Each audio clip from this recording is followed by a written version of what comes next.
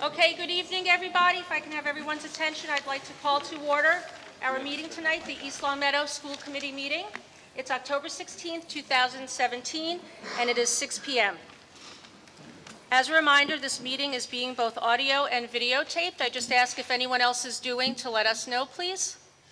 Okay, and with that, if we can all please rise for the Pledge of Allegiance.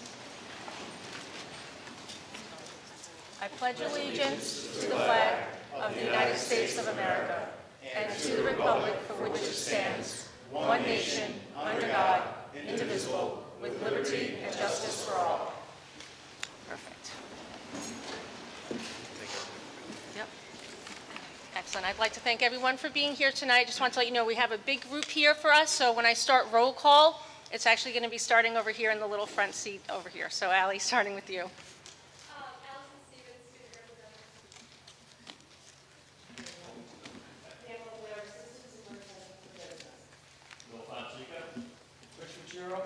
Elizabeth Marcin Boucher. Gregory Thompson. Deirdre Mayu. Valerie Anier, the Assistant Superintendent for Curriculum, Instruction, and Assessment. Gordon Smith, Superintendent of Schools. Kathy Saletti, Recording Secretary. Excellent.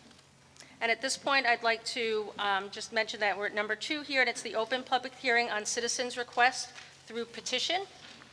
So I just want to go through my little script that I have to read in accordance to our Mass General Law. So again, I just want to thank everyone for being here this evening, and this public hearing has been scheduled in accordance with Article 8, Section 2 of the Town of East Long Meadow Home Rule Charter. This hearing was scheduled because of a citizen's petition that was filed seeking to make the successful completion of a course in American Government/Civics a graduation requirement of East Long Meadow High School. We do have an agenda for today's hearing, which is in writing and of which everyone could have a copy. If you didn't get one, they're right up there. We're going to be proceeding according to that agenda. We're going to hear first from the Superintendent Smith, who's going to provide an overview of the current social studies sequence of courses for the East Long Meadow Public School students. We will then hear from, we will then have a presentation from the representative of the citizen who filed the petition. Okay. After this presentation, there'll be an opportunity for visitors to address the committee. I do have a sign-up sheet. If you didn't get a chance to sign it, that's okay. I will still open it up if there's, on the time. Okay. During all these presentations, committee members will have an opportunity to ask questions so that the committee can have all the relevant facts that should be evaluated before reaching a decision on this petition. The committee appreciates everyone for being here to provide information and opinions on this very important subject.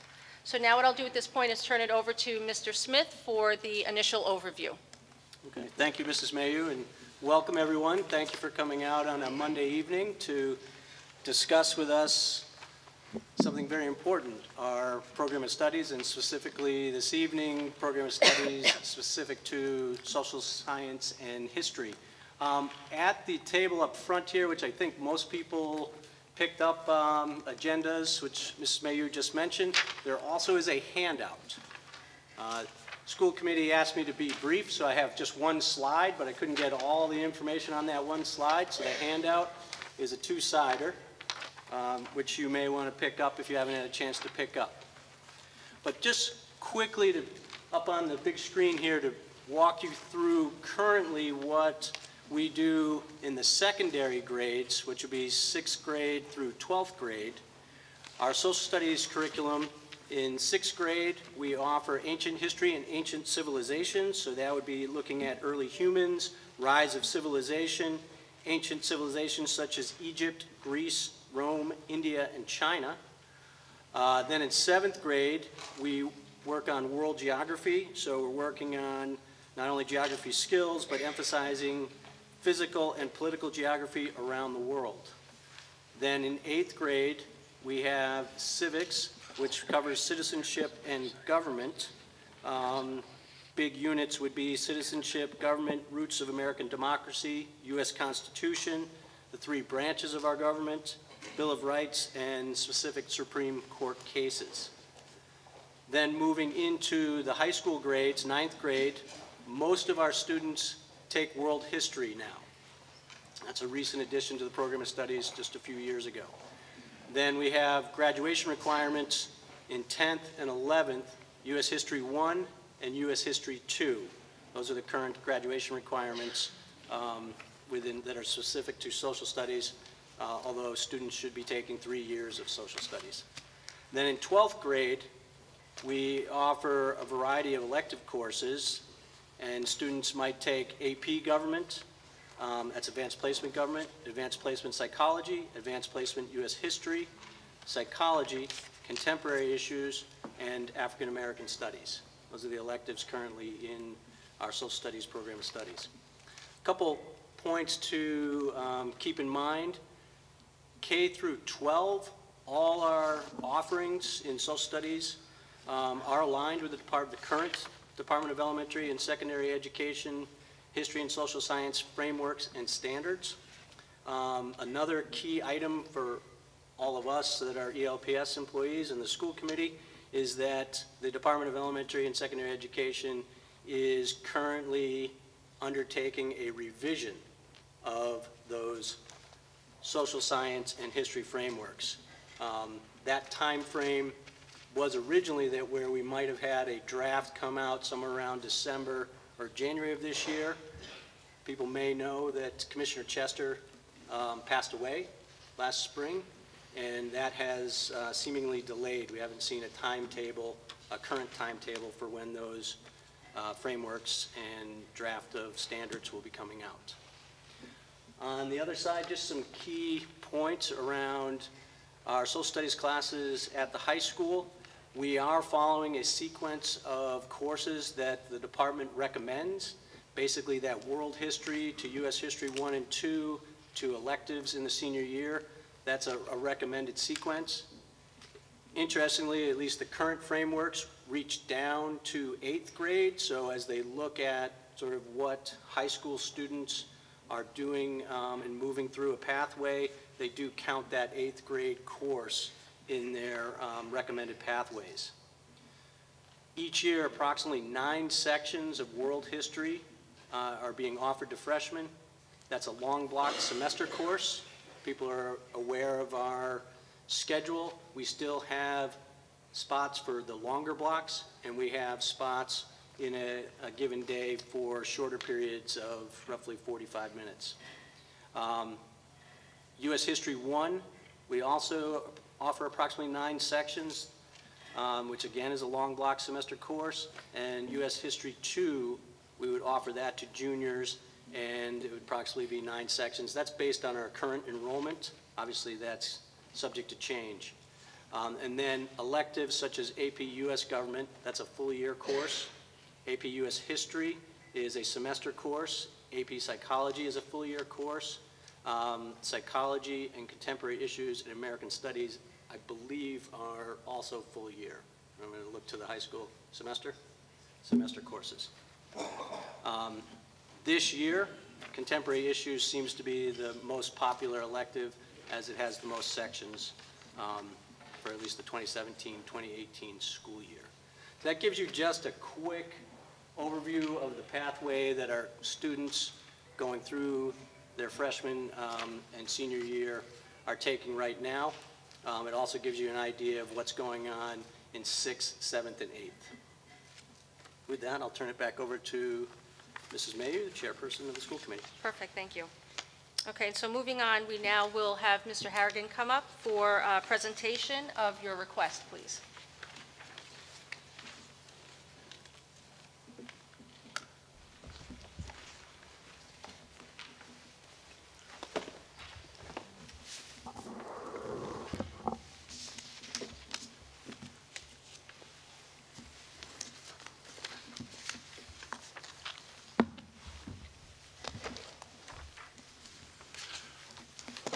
Good evening to Superintendent Smith, Principal Dr. Flanagan, school committee members, parents, students, and citizens of East Long Meadow.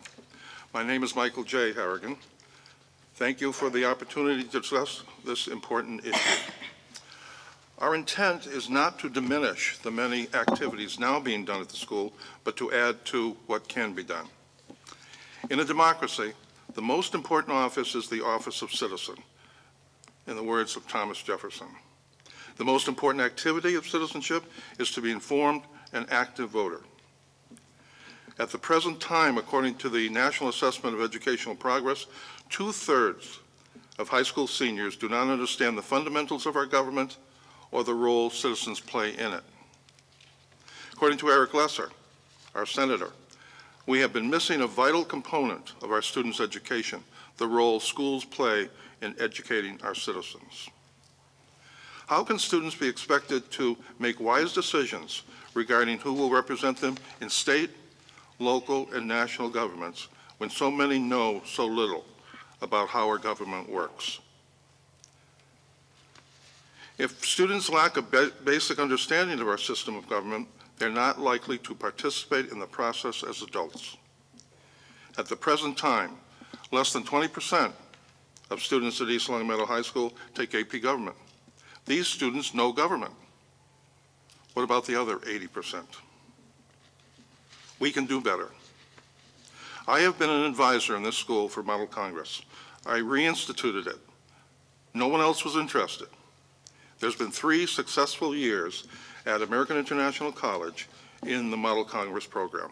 We finally did get a teacher, not a social studies teacher, a math teacher.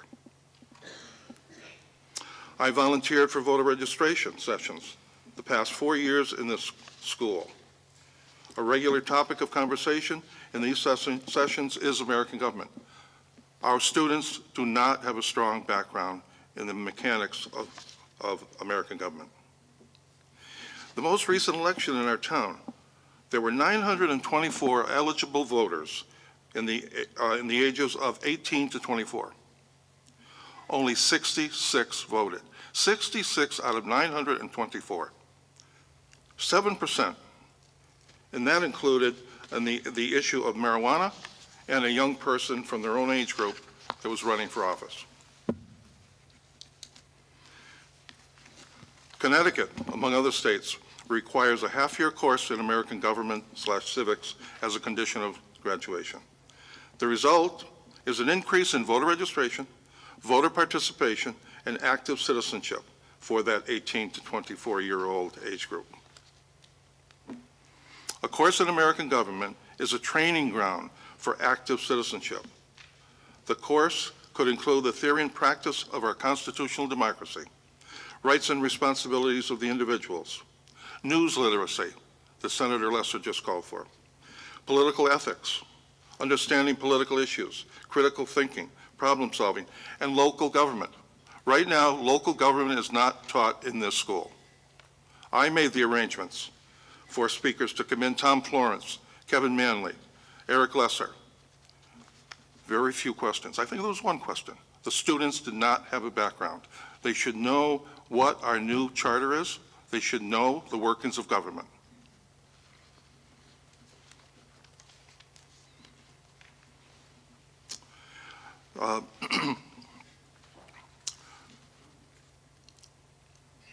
We should focus on American government to show students that it's so important. Our government has an impact on all aspects of our lives. Justice is not done to the major concepts of democracy in a scattered approach. It should stand alone. We should give our democratic system the attention it deserves. We can do better. A text is not necessary for a course in American government.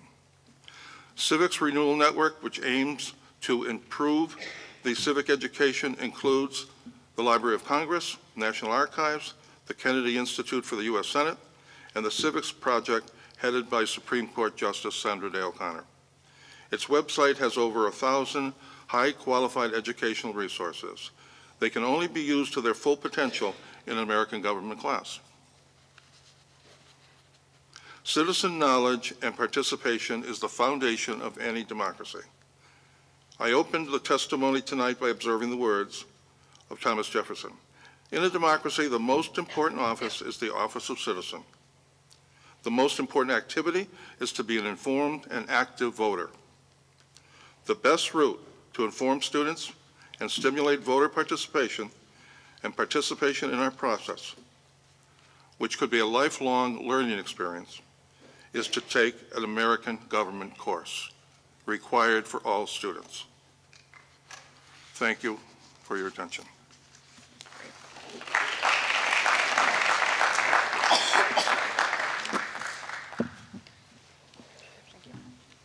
right, well, thank you very much for that.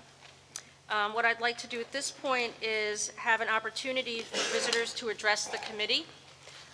We did have a sign-in sheet. I will initially go by that sign-in sheet. If you didn't get a chance to sign in, I'll just let other people come up if they want to. Did you have? Rich? Oh, I thought you said something. Okay. All right, so the first one on my list, Katie Roeder. Is she still here? Katie? Oh, I'm sorry, I forgot I had to mention something, which I apologize for. Katie, you can still come up. I'm just going to read as you come up. I just want to talk about this time where we have the opportunity for visitors to address the committee. Just so we all understand what's involved during this time, I just want to read a little paragraph. It's an opportunity for statements to be made. The chair may direct a member or the superintendent to respond to a question or issue that may be presented. Speakers will have 3 minutes to present their material. And I just want to let you know, I'll give you like a little hand signal when we're coming up on those 3 minutes. Improper conduct and remarks will not be allowed. Defamatory or abusive communication, verbal or written, are always out of order.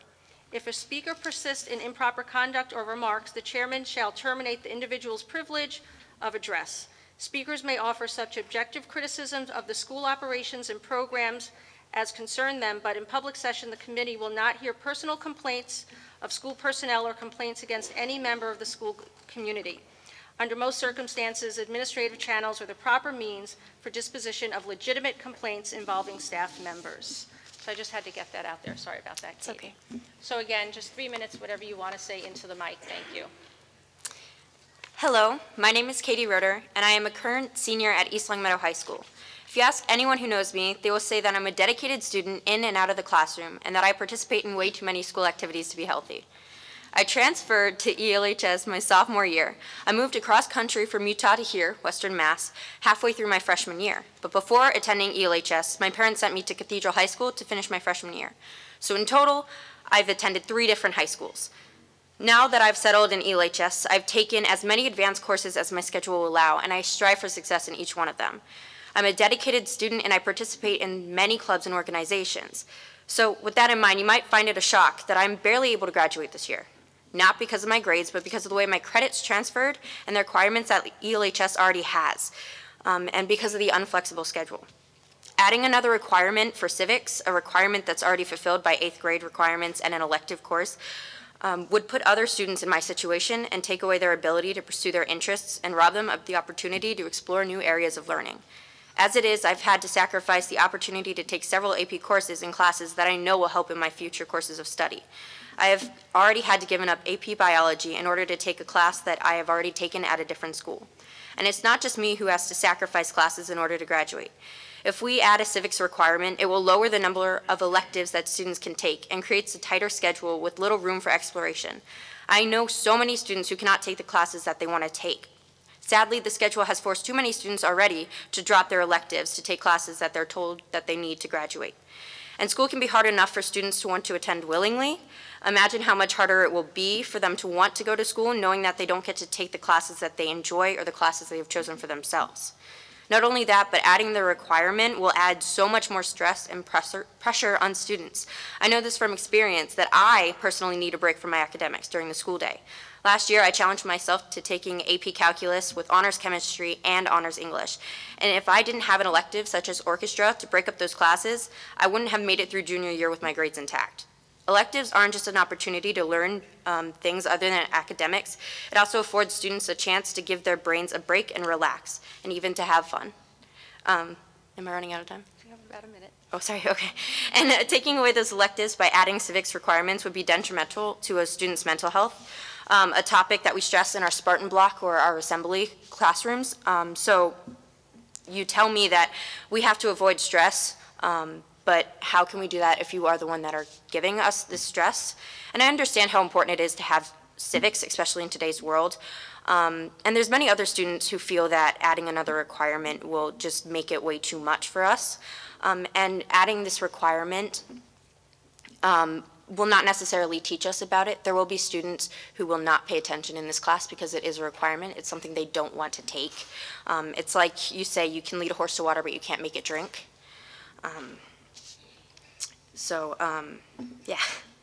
And I know that from talking with other students, I haven't heard personally one student say that they're in favor of this. They say that it's unfair, we have too many as it is, and I don't want any other students fearing for their ability to graduate as I have. It is one of the worst feelings in the world, I can personally tell you, and no one should have to feel that way. And I don't want to hear another student say or complain or break down over the fact that they might not be able to graduate. And it's awful that that has to happen. Okay, thank you very much.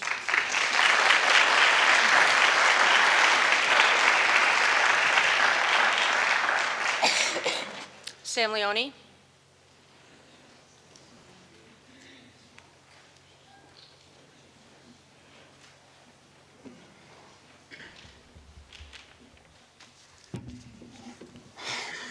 Good evening. For those of you that don't know me, my name is Sam Leone, and I'm a junior here at ELHS. First of all, I would like to thank both sides of the argument for being here tonight. Regardless of how you stand, we sincerely appreciate you expressing yourselves and getting involved in tonight's hearing. However, with all due respect, look around. Very few students are here because not only do very few bother to find out about our public functions, but even more so that those who do are completely indifferent. If so few young people are here tonight to support either side of a topic that will affect them personally one way or another, why do we expect them to show up to vote? The schools do serve a higher purpose, to prepare students for the rest of their lives, to craft them into responsible individuals, and to teach them beyond requirements of Common Core. We can put East Longmeadow Public Schools at the forefront of a meaningful education, an education that allows its students to be aware of the government they live under. They should know the significance of staying informed, reading the news, and if they don't like what they see, how to change it. Civics is the answer. In the 2017 municipal election, just 7% of registered voters between the ages of 18 and 24 bothered showing up to the polls. That's dismal. I like to think that we can do better. One way to increase political participation is a civics course in the high school. While the 8th grade course may be sufficient to meet certain standards, bluntly put, a civics course matters far less to a 13-year-old than it would to a high school student. High school students, especially upperclassmen, are driving, working, and if they're not already eligible to vote, they will be soon. Government and politics pertains to people in this age group far more than it does middle schoolers. Most of your concerns are relevant, but this proposal includes only one key element, that a civics education course is required for high school students. The school committee's autonomy elsewhere is preserved and encouraged in regards to when and how it is established. There are ways to enact a civics course so that students don't have any more required courses, just that they're taught at a more appropriate time. Civics in high school matters because students are more mature. They should not just be told that their government is important, but fully appreciate why their government is important. To not only be aware of how to participate, but to be incentivized and emboldened to seek participation individually. To not only know, but to care. It is undeniable that people care more when it affects them personally. This is why civics is so much more effective at a later age. Potential for these schools to produce role model, conscious voters exists. It's only a matter of pursuing it. Thank you. Thank you.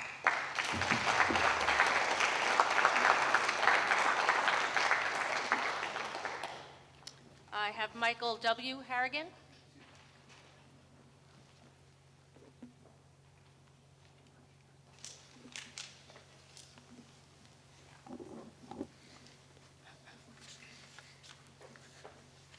Good evening, Superintendent Smith, Principal Dr. Flanagan, school committee members, teachers, students, and community members from East Longmeadow. My name is Michael W. Harrigan, 1987 graduate of East Longmeadow High School. It gives me great pleasure to speak in support of the petition for a course in American government and civics for all students at East Longmeadow High School, and also for my father's background in the subject. Michael J. Harrigan, as you know, spearheaded this petition, and I would like to take a moment to speak about the background for which he speaks. Michael Harrigan's experience includes 42 years of teaching government-related courses. During that time, voter registration and voter participation were both twice the national average. It's a direct link to the students' formal study of American government and civics at East Windsor High School, where he taught. Furthermore, he became an instructional leader in American government and civics in other venues, including leading seminars at the state capitol and leading seminars for social studies educators across the state. As a result of his knowledge and efforts, Michael Harrigan was recognized for exemplary citizenship education by the Connecticut General Assembly, by the University of Connecticut for excellence in education, and by the Close-Up Foundation for government studies. He speaks with years of experience in the field, and he knows firsthand the immense value of American government and civics in students' lives, both present and future. In closing, a good American government and civics course for all students helps leads to their lifetime learning and engagement in the democratic political process. I observe this regularly myself as a result of the civics course that I taught on the high school level. It's crucial for building an informed citizenry.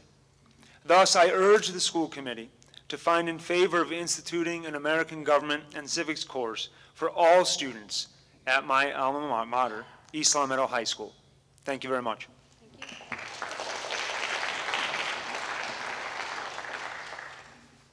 Timothy Allen.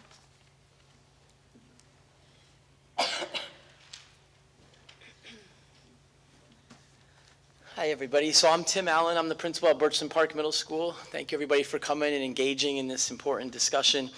I just have a couple quick things to say. I think everybody knows that we offer civics to our 8th graders, to all of our 8th graders. We have a flow at the middle school level, like Superintendent Smith talked about, where we go from ancient civilization to geography to civics. We feel at the middle school that this is a very nice flow of understanding where sort of where civilization came from is 6th grade, and then sort of how civilization interacts with the geography of the world in 7th, and then how we function as a civilization here in American democracy in 8th. I'm a big believer in the importance of middle school in a lot of different ways, and that belief, I think, infuses this conversation as well. The young adolescent mind and the young adolescent brain are in a developmental stage that's only equaled by infancy for how much they're taking in and how much they're changing, and that happens at the middle school level. Therefore, when I arrived here from 12 years of education in other places, I was so excited to hear that we taught civics at 8th grade because I think it's a very impressionable age, I think it's a very developmental age, and I think it's an age when students are sort of taking in a lot of different ideas and perspectives, and at that time sort of deciding who they are. I see a lot of my students, a couple, or at least one of them has already spoke today, and even just after a year or two in the high school, they're so much older and so much more established. And I think that there's a lot of value in teaching something as important as civics in the 8th grade when they're in such a developmental and impressionable age. Every 8th grader gets civics, as we talked about, and our civics curriculum is always evolving. Certainly in the last few years, it has evolved a lot. And in the last 3 years, we've hired 2 new civics teachers.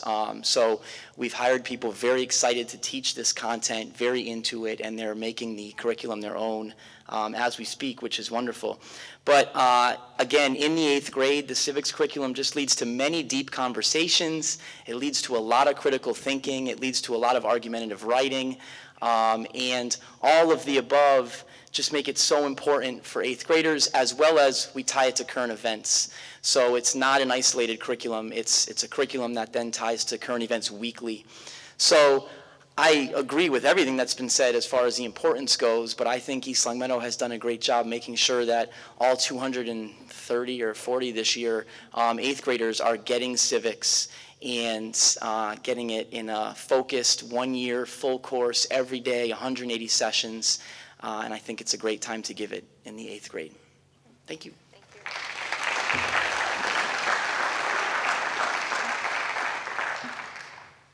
Jonathan Torsha.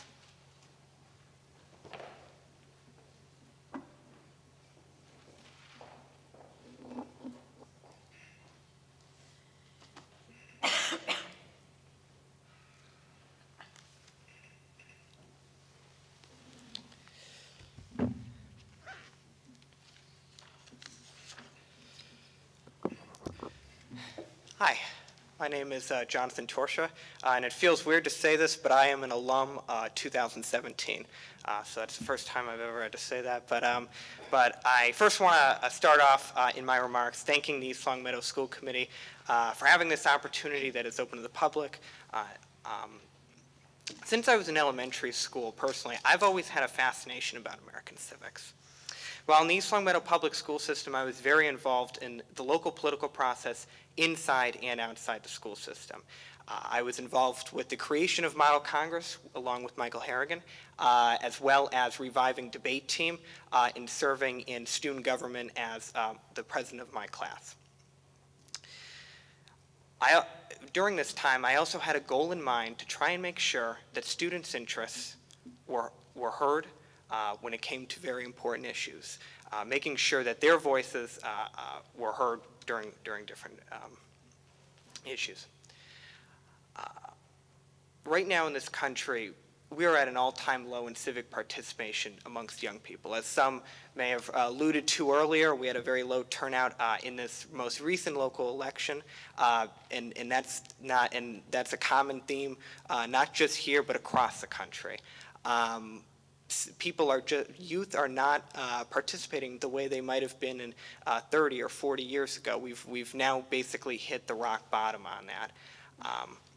I believe that having this class at the high school level, coming from the experience of a student here who took all of these courses, is that it would allow, and what I found, because I know we do have AP Government, which fosters this same discussion that we may have in this potential class. You talk about real issues. You have a sense of understanding about what your role is. Every citizen has a role. Now, I'm someone who has been interested in getting very involved, something like running for office, but that's of course not for everybody. But everyone has a vote in this process. Everyone will probably be serving jury duty. Everyone will come across government in some form or another, or even just paying taxes. So it's important at this level in high school to fully understand that. I did, of course, have this course in 8th grade. And while I understand the importance of it in 8th grade, the impact of having it in high school for everybody would mean that it would be the same impact that you would have for driving classes. You wouldn't teach driving classes in 8th grade. You teach them around high school when they start driving. There's obviously been a lot of discussion as well, and I'd like to touch upon this about this impacting people's schedules. I was somebody who was very much spoke constantly in favor of allowing students to have more choices. That was obviously a big debate when we changed our school schedule a few years ago. The way I believe that this would work, looking at the facts and talking to a number of people in this high school, is that this would not impact students in the way that some people might be fearing. This would, by simply, taking a look at it and moving things around, we can really, without limiting people's choices, truly make this happen at the high school level. There's not only the ability to make this happen, but also the arguments, obviously, clearly that have been in favor of it. And I'm sure there will be more statistics cited throughout the night, just about the low percentage of people that just know basic functions, the difference between the executive branch and the legislative branch. I read a statistic that fewer than half of the people knew who the vice president was a few years ago. And there's a litany of different articles about this, but I only have, of course, 3 minutes to talk on this. Well, you probably have a few more seconds. Oh, all right. Well, thank you for telling me that. Well, I want to again thank the school committee for giving me the opportunity to talk about this, and thank you everybody for listening. Great, thank you.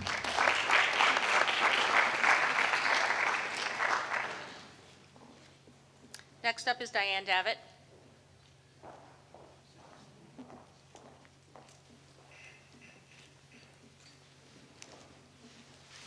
Hi, everybody. My name is Diane Davitt, and I'm a parent here in town.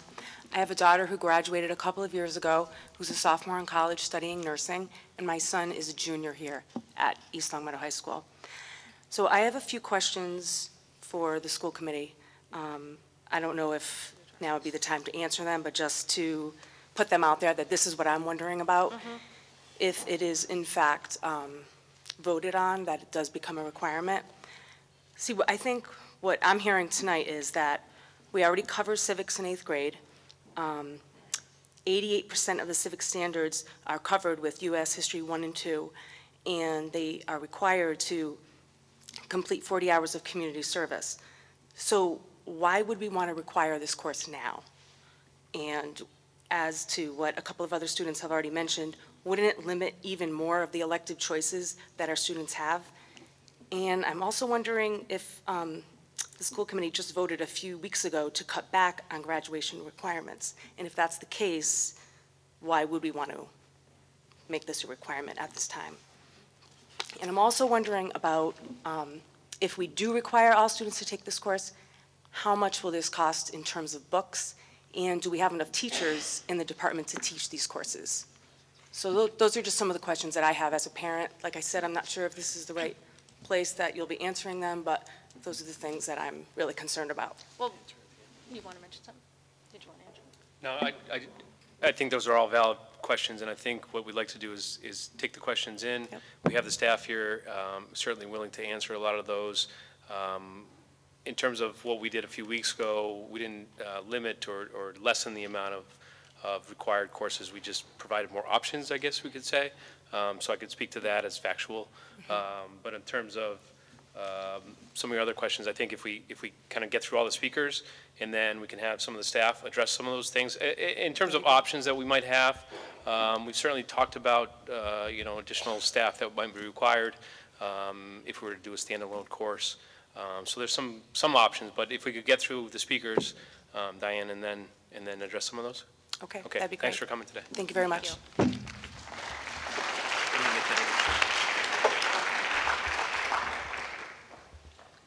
I think it's Amanda DiNardo. You didn't want to put yourself, okay, that's fine. Moving on. Is it Chris Ruger? Am I pronouncing that correctly?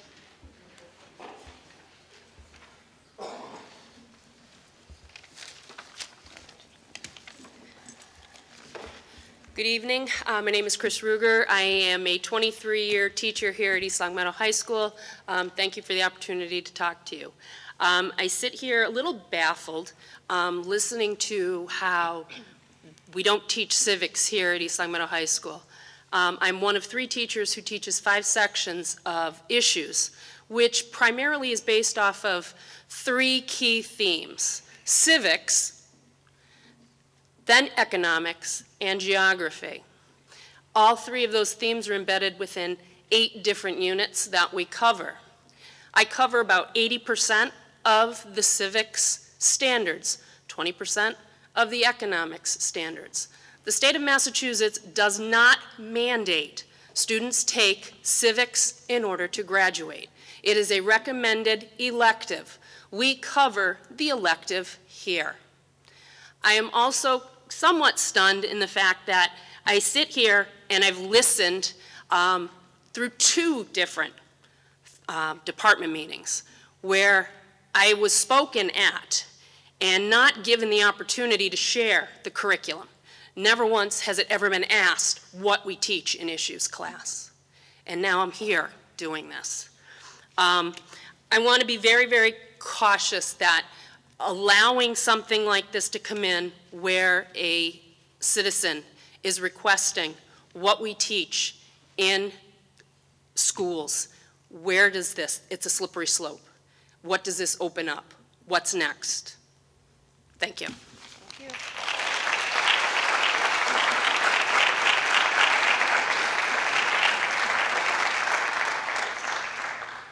Linda Abel.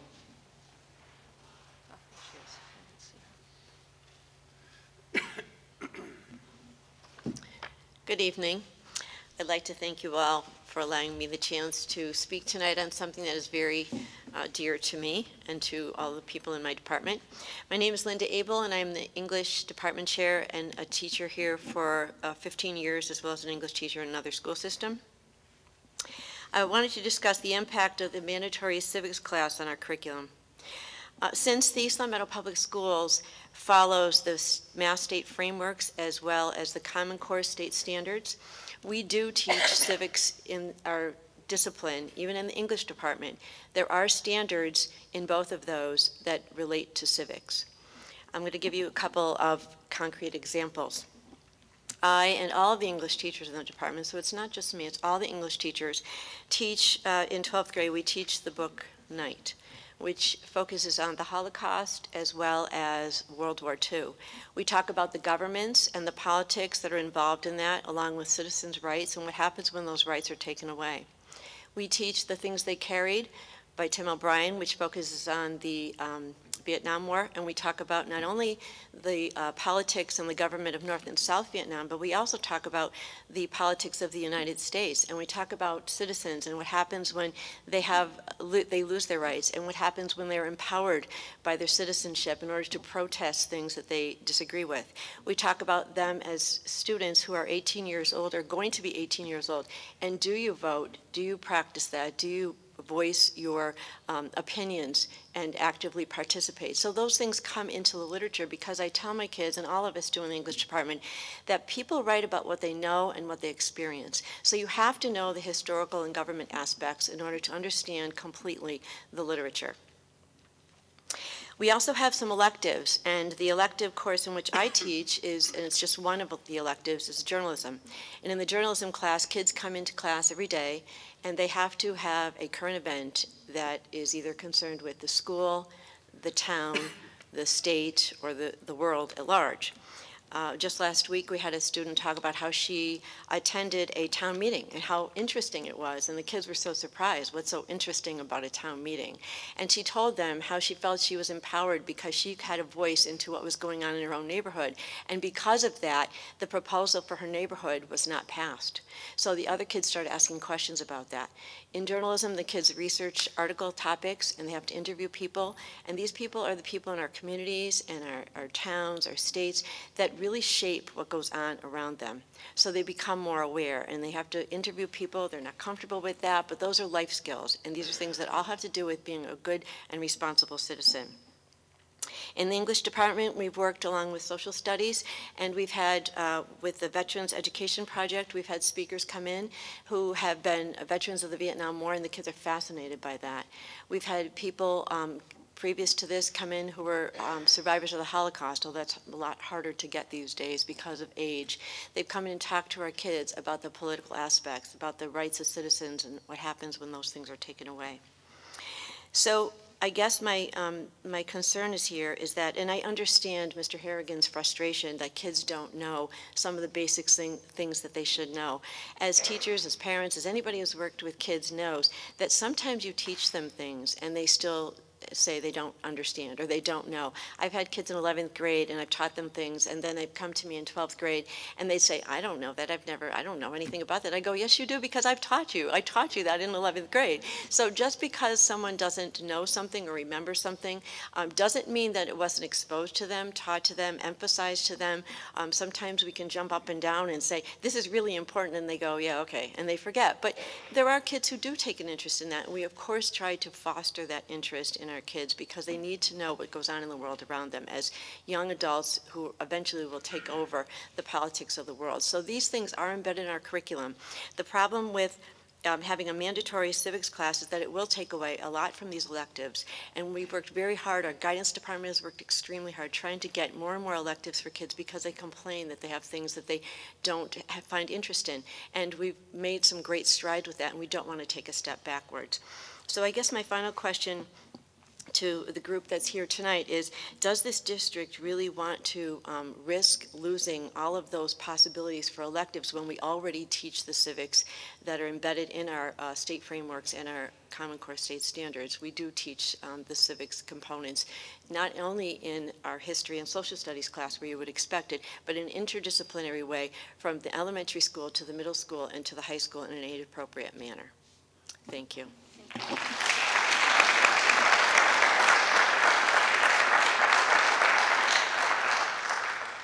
John Martin? You're up. Okay, so you'll just hold off. Okay. Next one is Mr. Kiernan. Is he coming?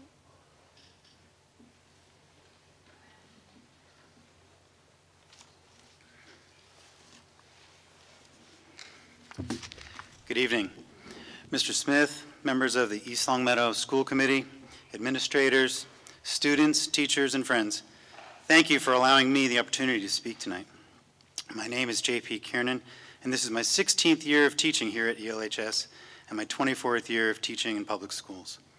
I serve as the Fine Arts Department Head for grades 6 through 12, and I teach band, orchestra, jazz, AP Music Theory, Music Technology, and Drum Lab.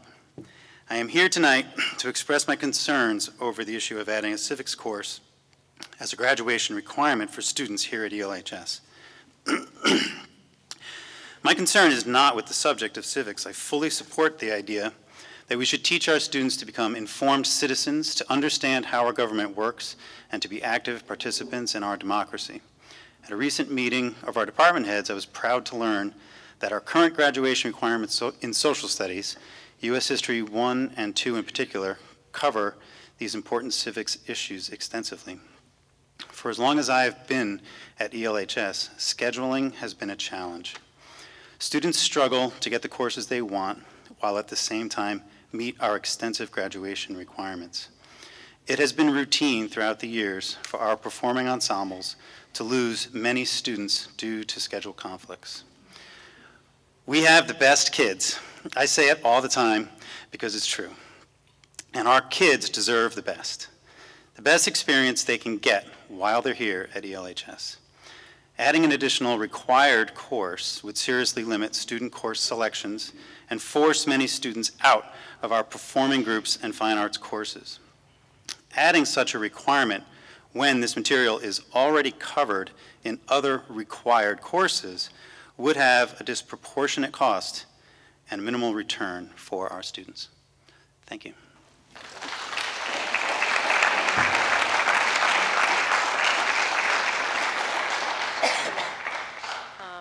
Mr. Marhefka, would you like to come up and speak? Thank you.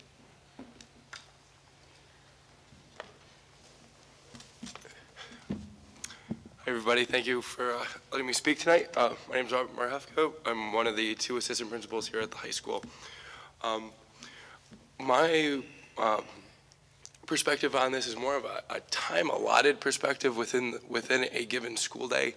Just for some context, where some of my concerns lie with this proposal or the proposal of any additional requirement comes down to the fact that we did review our time allotted through a recent schedule revision.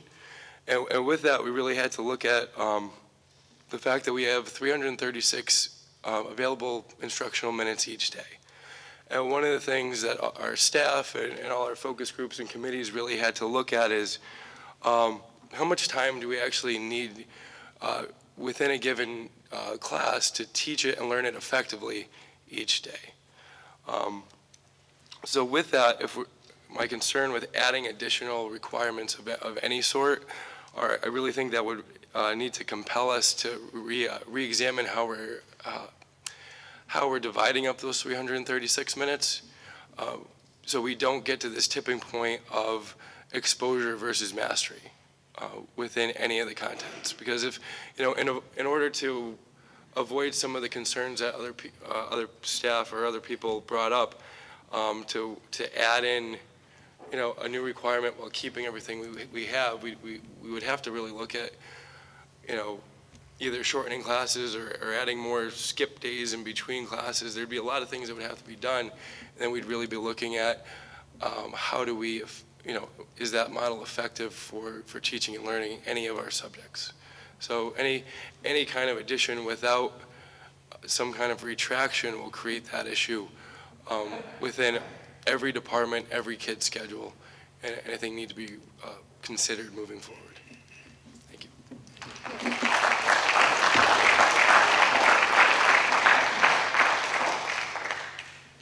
Next, I have Heather Barakovich. Did I get that right? Okay. Nobody does. Okay.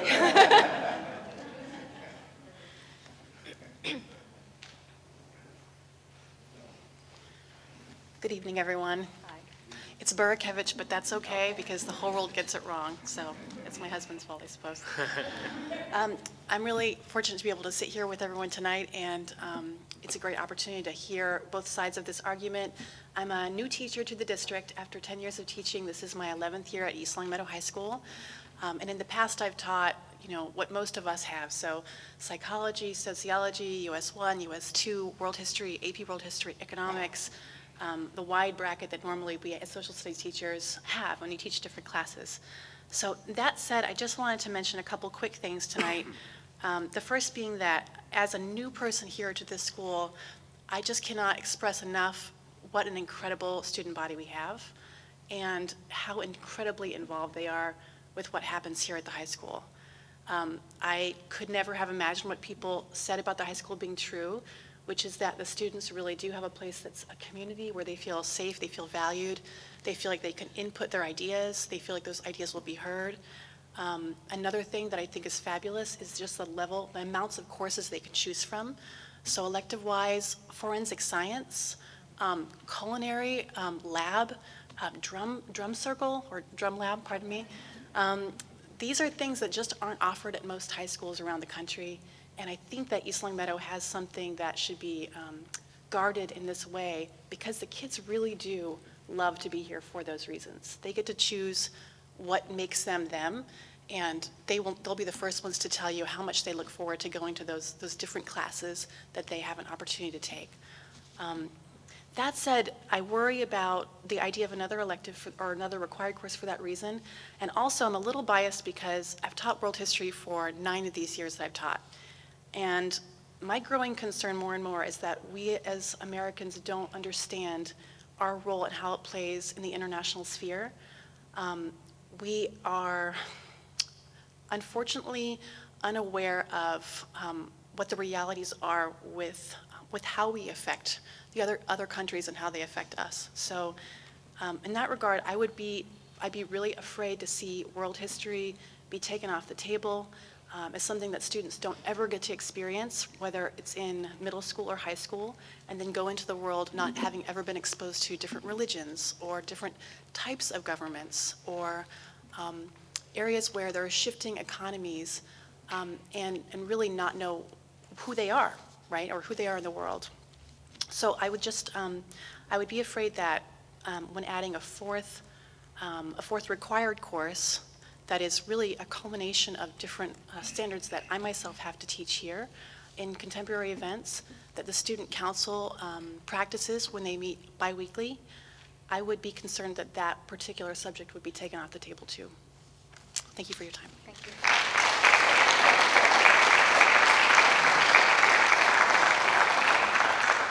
Peter Van Buren. Thank you. Good evening. For those of you who don't know me, my name is Peter Van Buren. I'm a teacher at ELHS in the science department. I'm also a town resident, and I have a son who is a sophomore at ELHS. I am very concerned that the addition of a civics requirement as a separate course will lead to many more students not being able to take the courses that they need to prepare themselves for college, particularly in the areas of math and science.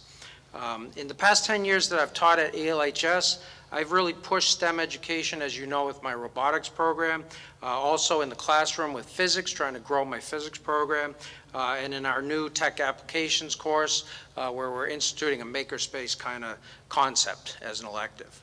I'm very proud and excited about the fact that we're now teaching both AP Physics 1 and AP Physics 2 this year. And I want to see more students take not only AP Physics, but I want to see more students take all levels of physics. If we add another mandated class, it's going to guarantee that many of these students will not be able to fit physics in their schedule, as well as other higher level STEM classes. It might even mean that we may have to cancel some of these classes, particularly at the AP level, because perhaps we may not have enough students to run those classes. I'm also here as a parent. I want my son to have the opportunity to take the classes that he needs to be competitive and prepared for college. I can tell you that it's a challenge for these students to fit everything they want and that colleges are looking for into their schedule. He's a sophomore, and he is already extremely stressed about high school. He's had a dream for the last 3 or 4 years to be a biomedical engineer, and if we add another class to his schedule, I'm concerned he won't be able to take the courses that he wants to get into the schools that he's looking at.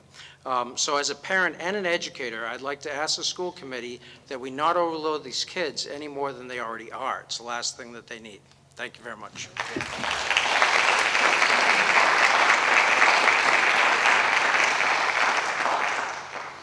Steve Ross.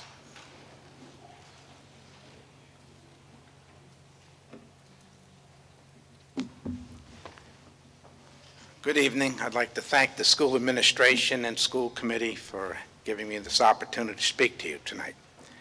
I come to you as a 48-year resident of town of East Long Meadow and a former school administrator in the state of Connecticut for 25 years.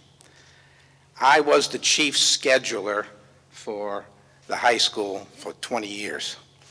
And it is true, when you add something, that something has to come out, unless you restructure your scheduling program, your courses.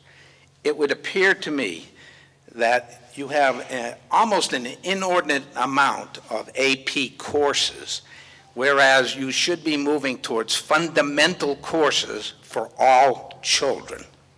Civics/American government is a fundamental course. It should not be it's an elective here or under, I guess, contemporary issues. What I've heard is that other departments tap into a little bit. I think what you need is to have a defined course. In Connecticut, we've had a civics requirement as a graduation requirement for the past 20, 25 years. It has been no problem getting the psych courses in, getting the AP courses in. It is a matter of scheduling and time during the day, and I appreciate your issues. We have found that as a direct result of having civics in our curriculum, youngsters get involved in voter registration. A higher percentage of them vote. A higher percentage even participate in Project Close-Up, which is, I don't even know if you have that program here anymore, but youngsters go to Washington, D.C., and they learn how government operates. And my own daughter did that. It was fantastic.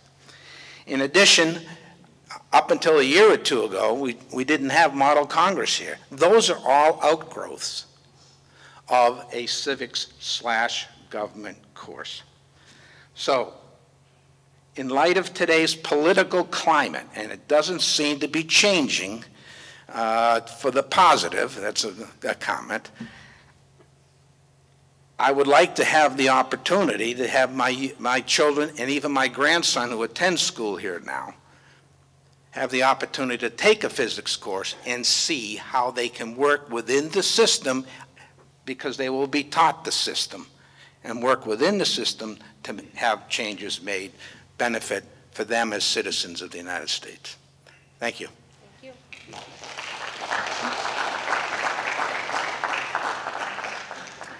Pat Henry.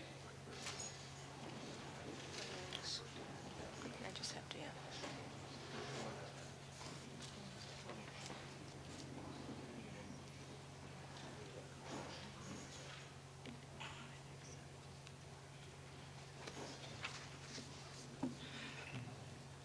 Hi, I'm Pat Henry, 54 Ridge Road in town, and I'm one of your 4 voter registrars in East Long Meadow. I'd like to speak in support of adding more physics, more civics, more physics and more civics to the high school curriculum.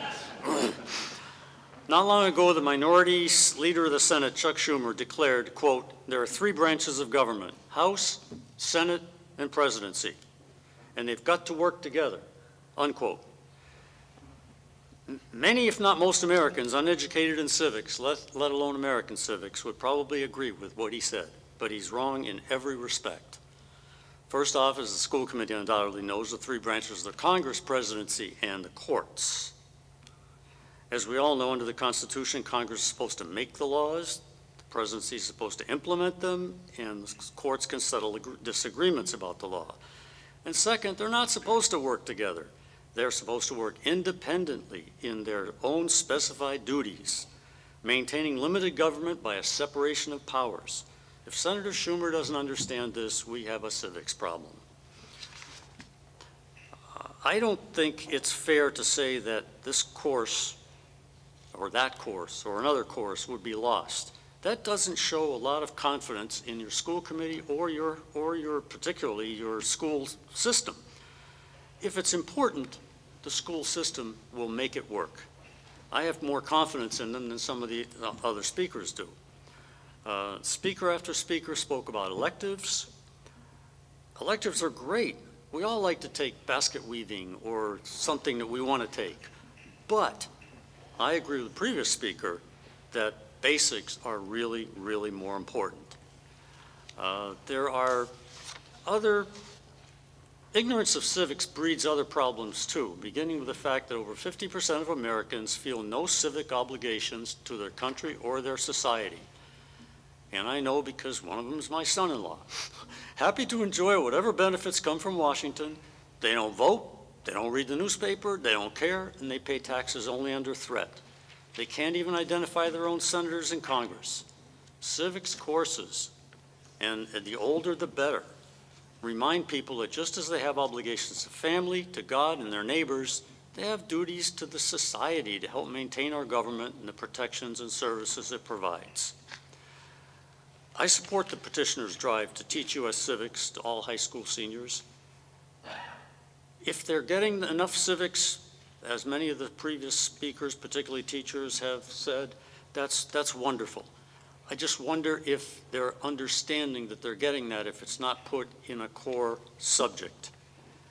And I support the petitioner's drive to teach because it's better to prepare them to understand their awesome responsibility when I, as your voter registrar, sign them up. Thanks.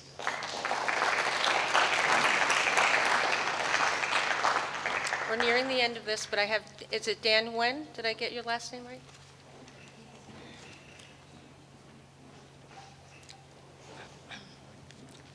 Nguyen?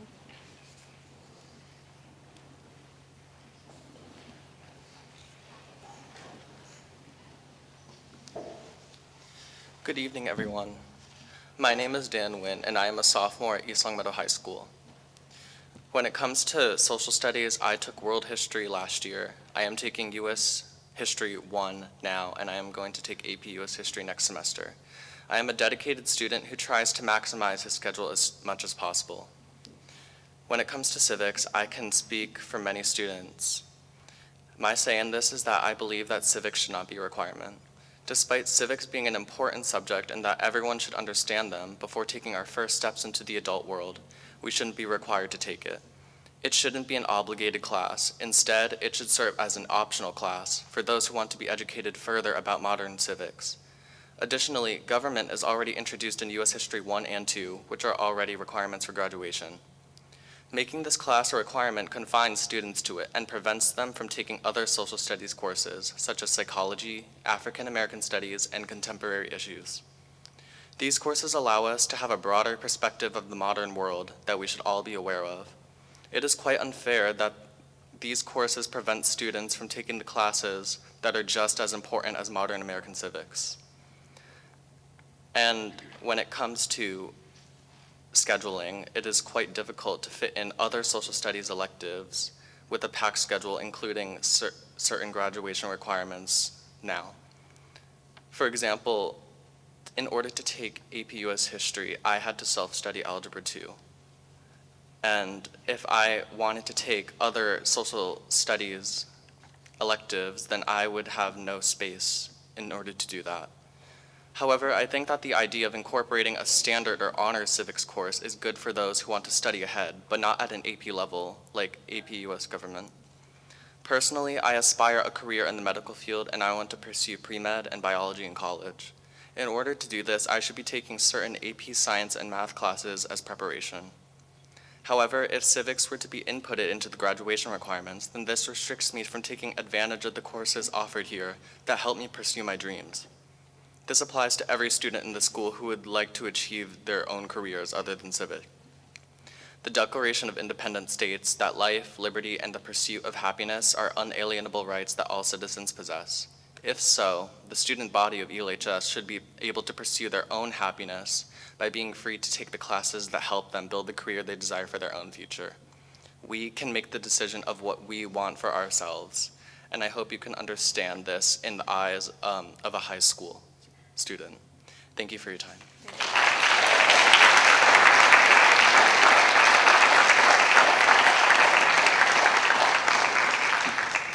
So that was the last on my sign-up sheet. If there is anyone here that would like to come up but didn't have a chance to, you can just start lining up.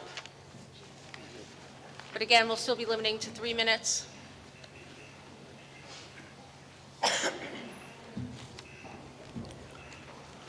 Mark Macarini, I'm a lifelong resident and product of the East Long Meadow School System. I have a different perspective on this whole take. In my family, I learned very young, 2 things to always ignore was religion and politics. I had a Rush Limbaugh-loving father, and I had a far-left aunt. At every Thanksgiving, we'd have fights over politics, and that's how I was introduced to it. We blame kids for having a 7% voting in town. What are the adults? 15% in East Long Meadow? My brother-in-law, he won't even watch the news, refuses, because all the media focuses on is polarizing figures and the fringe perspectives on everything. And we blame kids for being apathetic. I'm apathetic, and I'm a very positive person, you know. Our country, we address problems repeatedly by throwing more money and more regulations and more requirements at every problem that our world has in this country. In Einstein, my dad always says, insanity is doing the same thing over and over and expecting a different result. We're very fortunate here to have, you know, Mr. Smith and Ms. Flanagan support the teachers here in shifting the culture to like student-centered learning, where we can get kids to work together, have different opinions, learn how to solve problems together. And I think it's time that we stop blaming young people and stop putting more MCAS and more requirements and more mandates on our young people, and we start acting like the adults in the room. And maybe the news, and when we turn the TV on, the perspective will change to people being respectful, and then kids will start wanting to get involved in our country again. Because that's really the root of the problem. And we don't address the root causes of problems. We throw money and regulations at problems. That's just my perspective.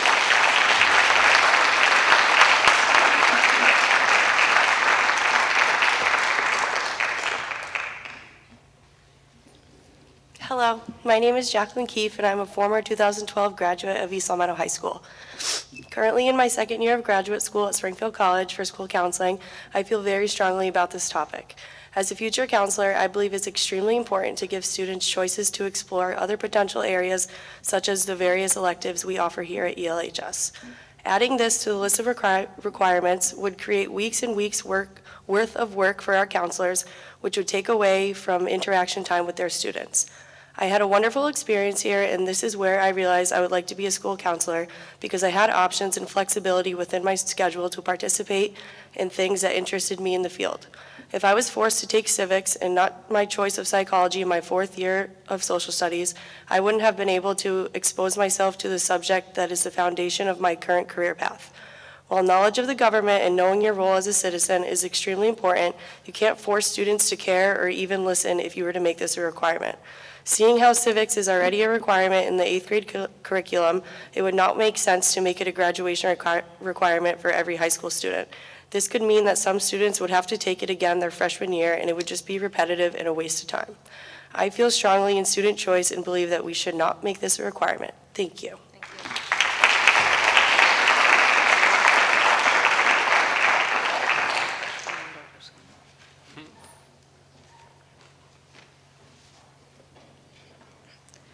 Hi, my name is Jocelyn Mayu, and I'm a senior in East Long Meadow High School.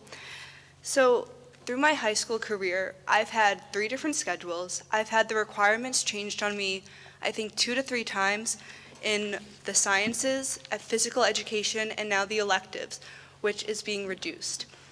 Adding this new elective or new requirement for students would bring up the lack of continuity and scheduling conflicts and schedule choices for students, because college, too, you have a free schedule and you have a choice to choose the classes you want.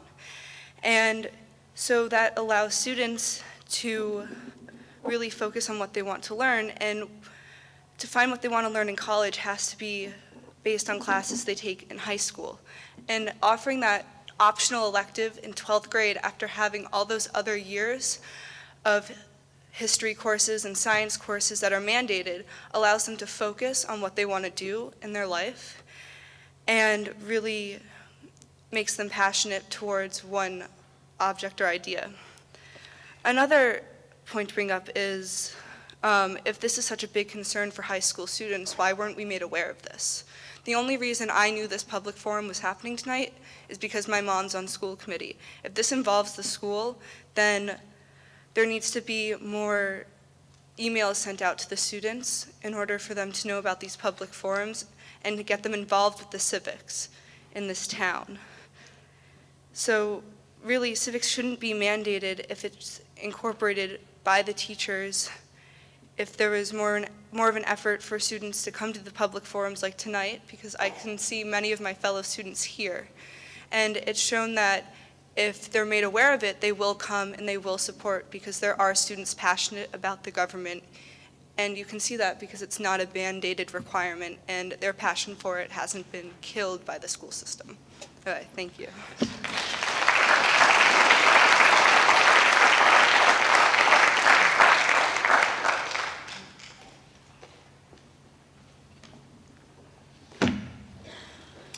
Hello, everyone.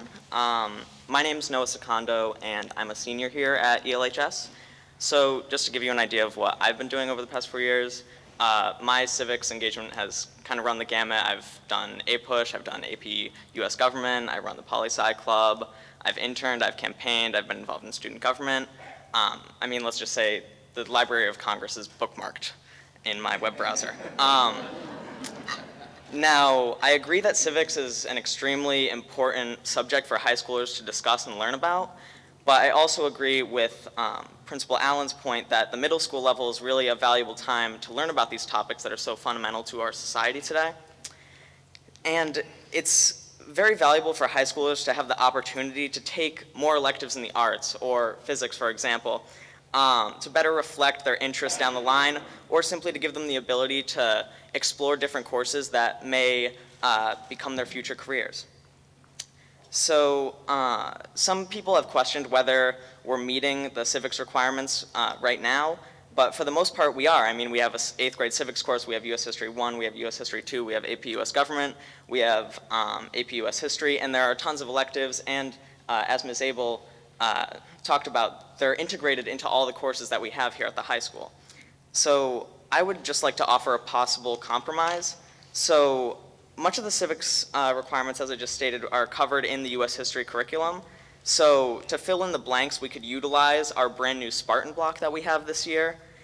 So 1 week, for example, we could provide juniors and seniors the opportunity to register or to pre-register to vote. Obviously, that wouldn't be a requirement, but just as a suggestion, and kind of teach them about the process. So, yeah, thank you for your time.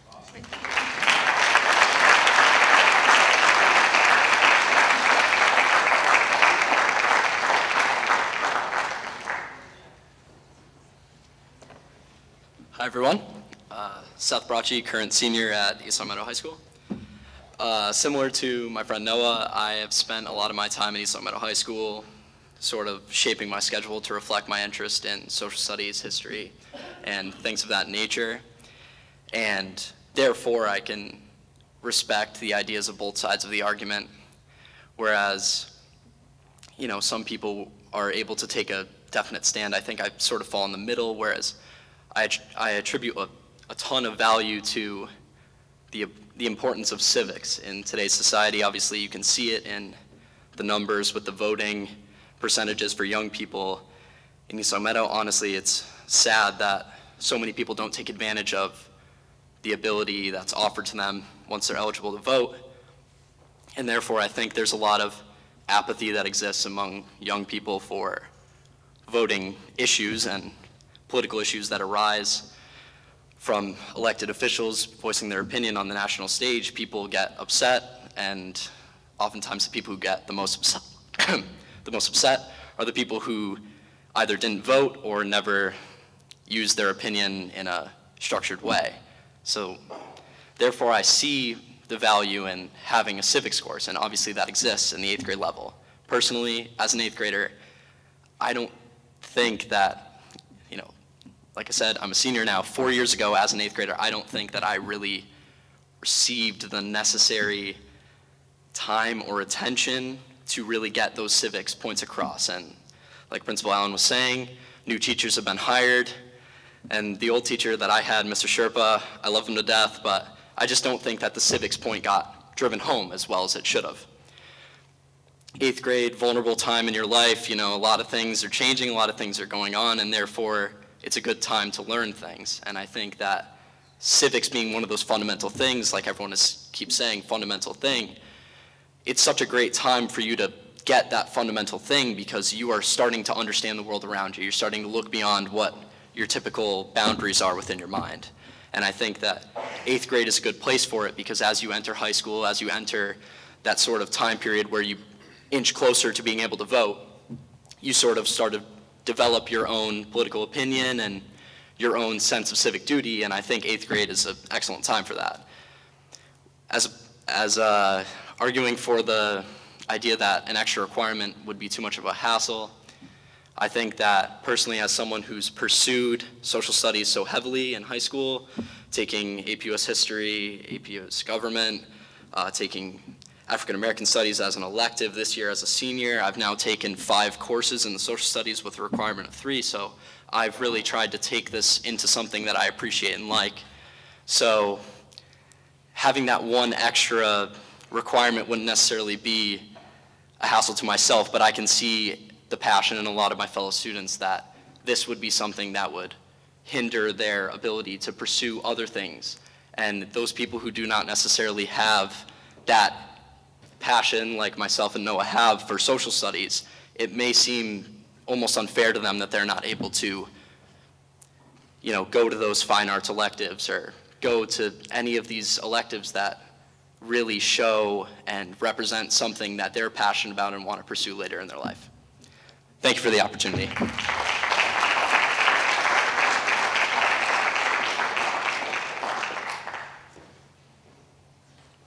I have one more coming up.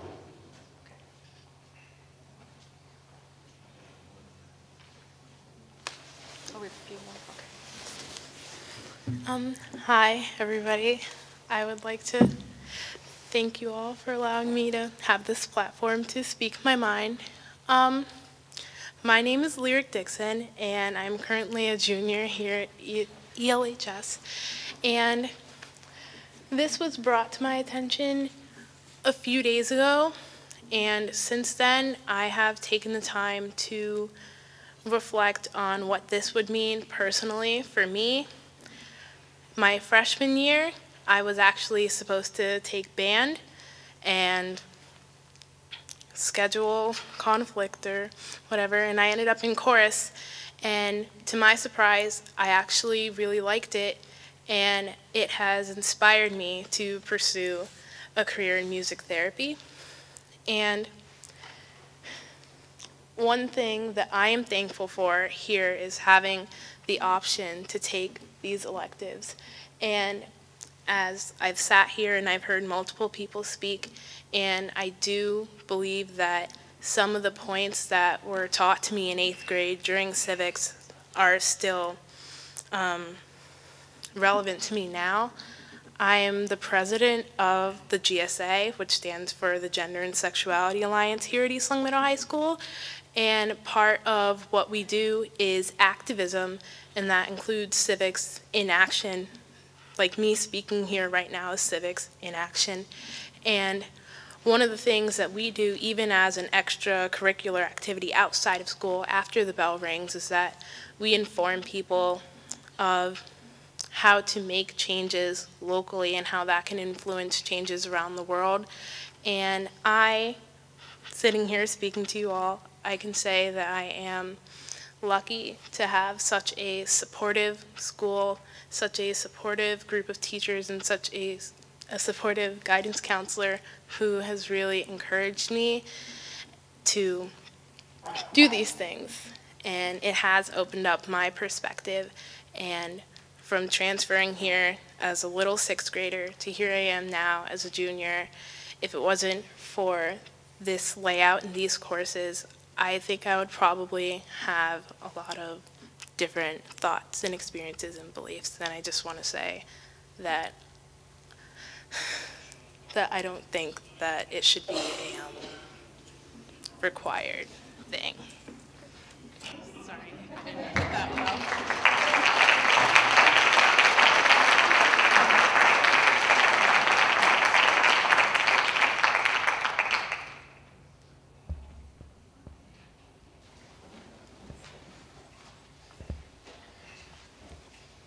Hi everyone. I'm sorry, I don't have like a prepared speech, so I may not be as eloquent as everyone else here, but I hope you'll allow me to speak anyway. My name is Rachel Wood. I'm a senior here at East Longmeadow High School, and basically I'm just worried about how adding another requirement is going to impact everyone, because with my experience with the scheduling system here, it's just very difficult to get in the courses that you want, and I understand there's certain things that we need to be taught, but I think there needs to be an opportunity for kids to develop their own specific interests, and that's really crucial at like the upper grade levels.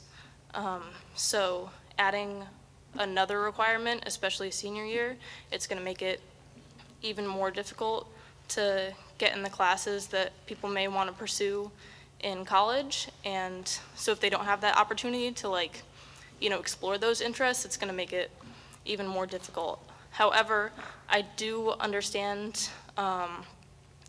the concern that young people aren't as involved in the community and in civics, and I think it is an important issue, and so maybe it should be definitely involved in our schedule, and I know it is distributed throughout other courses, and it's taught in 8th grade, but I think it may definitely be more helpful to have it at the higher level grades when people are closer to being able to vote.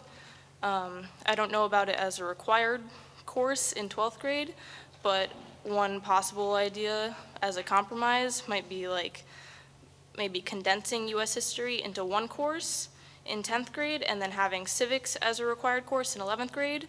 That way the option is still left open in 12th grade for the electives, or if there's maybe a more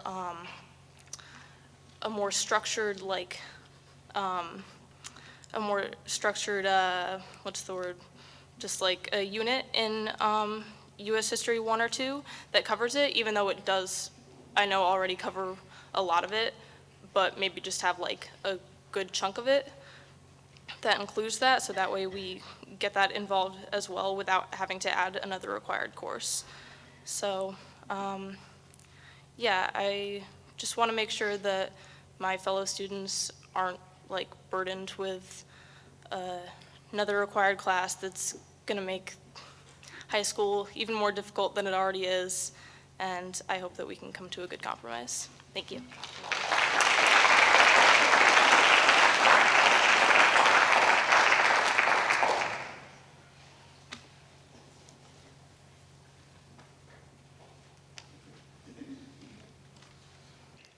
Good evening. My name is Matthew Wilson. I'm currently a junior at East Longmeadow High School. Now, a lot of people have been talking about their problems with the whole civics being a requirement. I like civics. I'm currently taking AP US Government and also at the same time taking Business Law 1, and it covers that partially, not fully, but I don't think it needs to be required because you think about it, people like last year I doubled up on math. I took Algebra 2 honors and Pre-Calc honors so I could take AP Calculus this year. If we had another history class that's being required, there's no guarantee I would be able to follow my pursuit of not happiness, math. And another thing I want to touch upon is I can't remember a year within the past 7 years where there's been stability. From going to Birchland, whole new situation. You got different teachers every single day. Next year, new principal, and then some schedule changing around that, and then moving on to the high school, another schedule change after that, another schedule change after that. I'm tired. I have had 7 straight years. Change is good, there's no doubt about that, but there's a limit to how much change should be done. I mean, I'm 16 years old, but I feel like I'm 80. And it's just the mental stress has been caused upon by each year by year, never knowing, are things going to be the same? How's life going to change? I take it day by day and tell myself it's all going to be okay, but I never know what's going to happen the next day because has not been a great amount of stability. And it's just, if we add in this, it takes away another layer of stability, and it's just, I don't know how much more changes that people like me can take is just taxing on my brain. But thanks.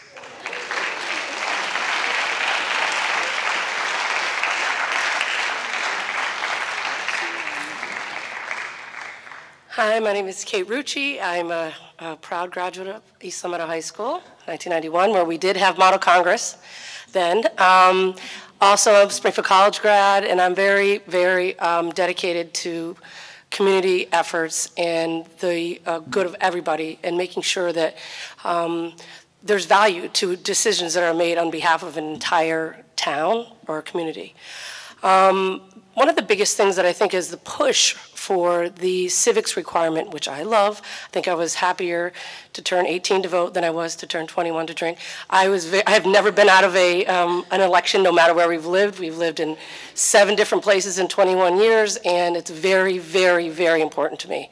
If you're a Facebook friend of mine, you know where I stand. The biggest thing, I think, is that mandating a course in civics will not create new voters.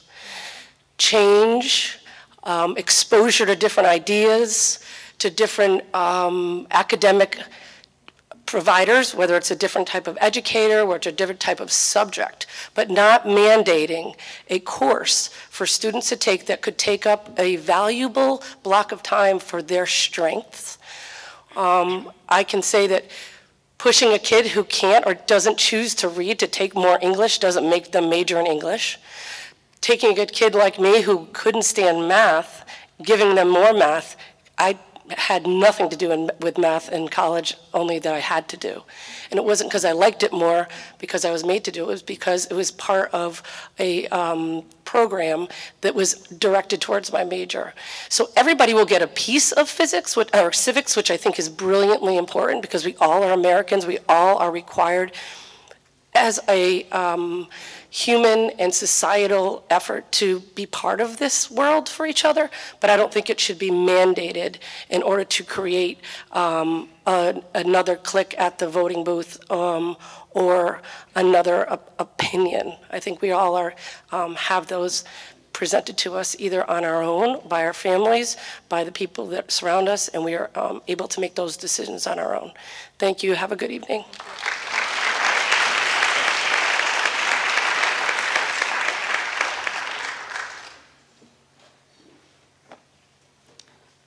Hi, my name is Cassidy O'Connor. I'm a junior here at East Long Meadow High School. I have a few issues with this. First of all, I think that civics is already implemented in so many of our classes, but a lot of people have touched on that, so I'll skip over it. I love politics, and I love learning about civics and about how government works, and I'm currently in AP US Government, and I'm in the debate club, so I'm very involved in learning about how our country works. But my real issue is with having this as a requirement.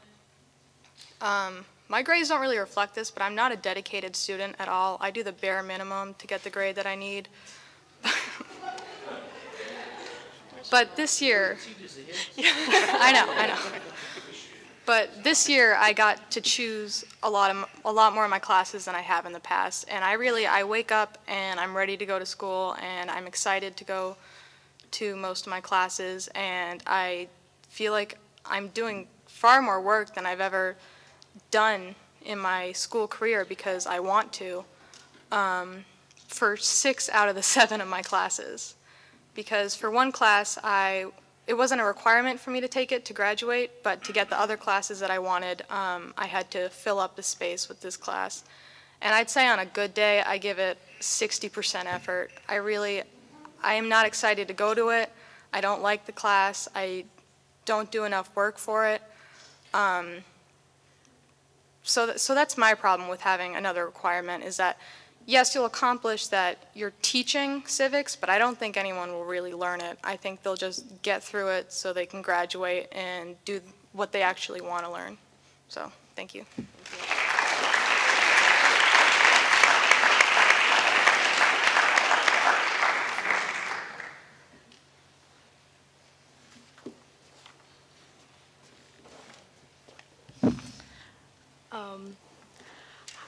Hi, my name is Alicia Cochran, and I am currently a junior here at East Longmeadow High School. This is my 3rd year here, and in these 3 years, I've experienced 3 different schedule changes. These schedule changes alone have made me lose the opportunity to take certain electives that would have been beneficial to me in my future, such as Spanish 4 and stuff like that.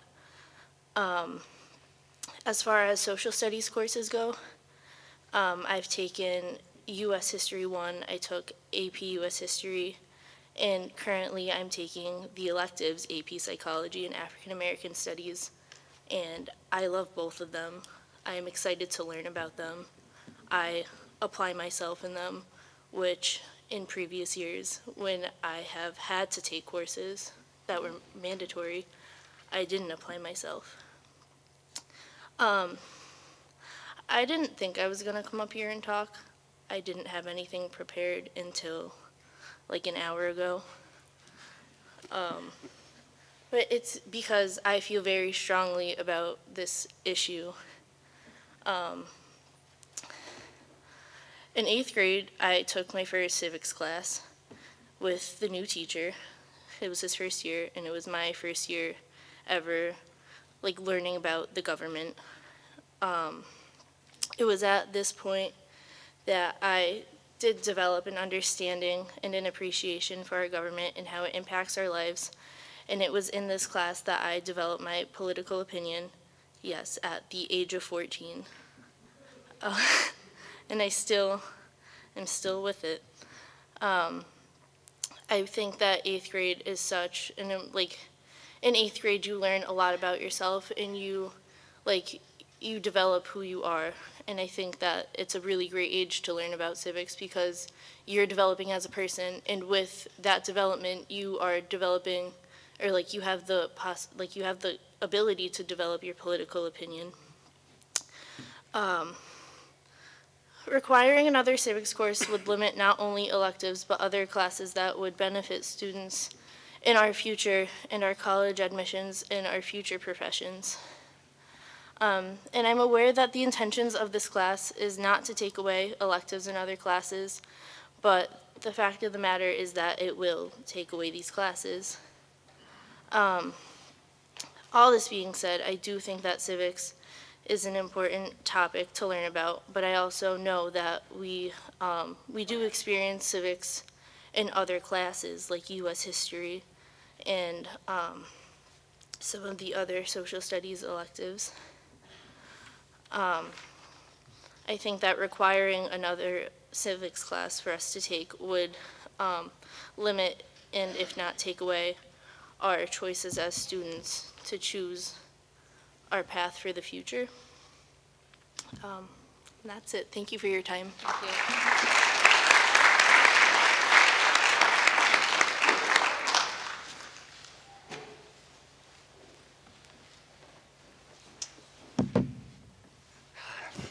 Hello, my name is Philip Dimitroglou, and I am a junior at East Long Meadow High School.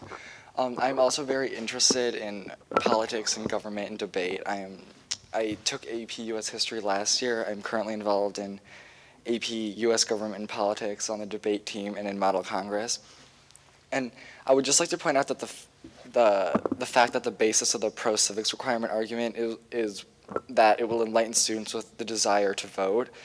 And from my point of view, a vote is a form of choice, and learning how to make choices is a very important aspect of voting.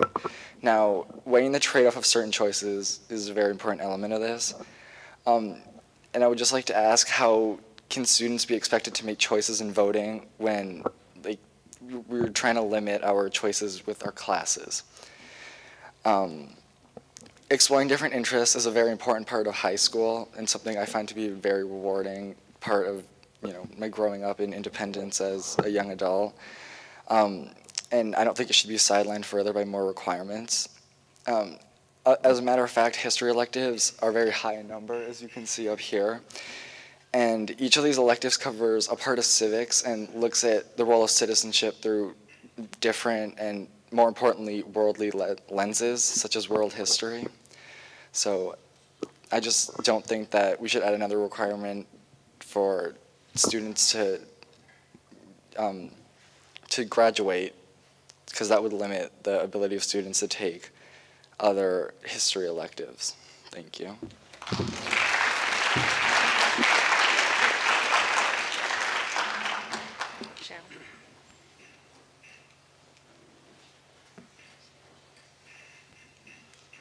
Hi.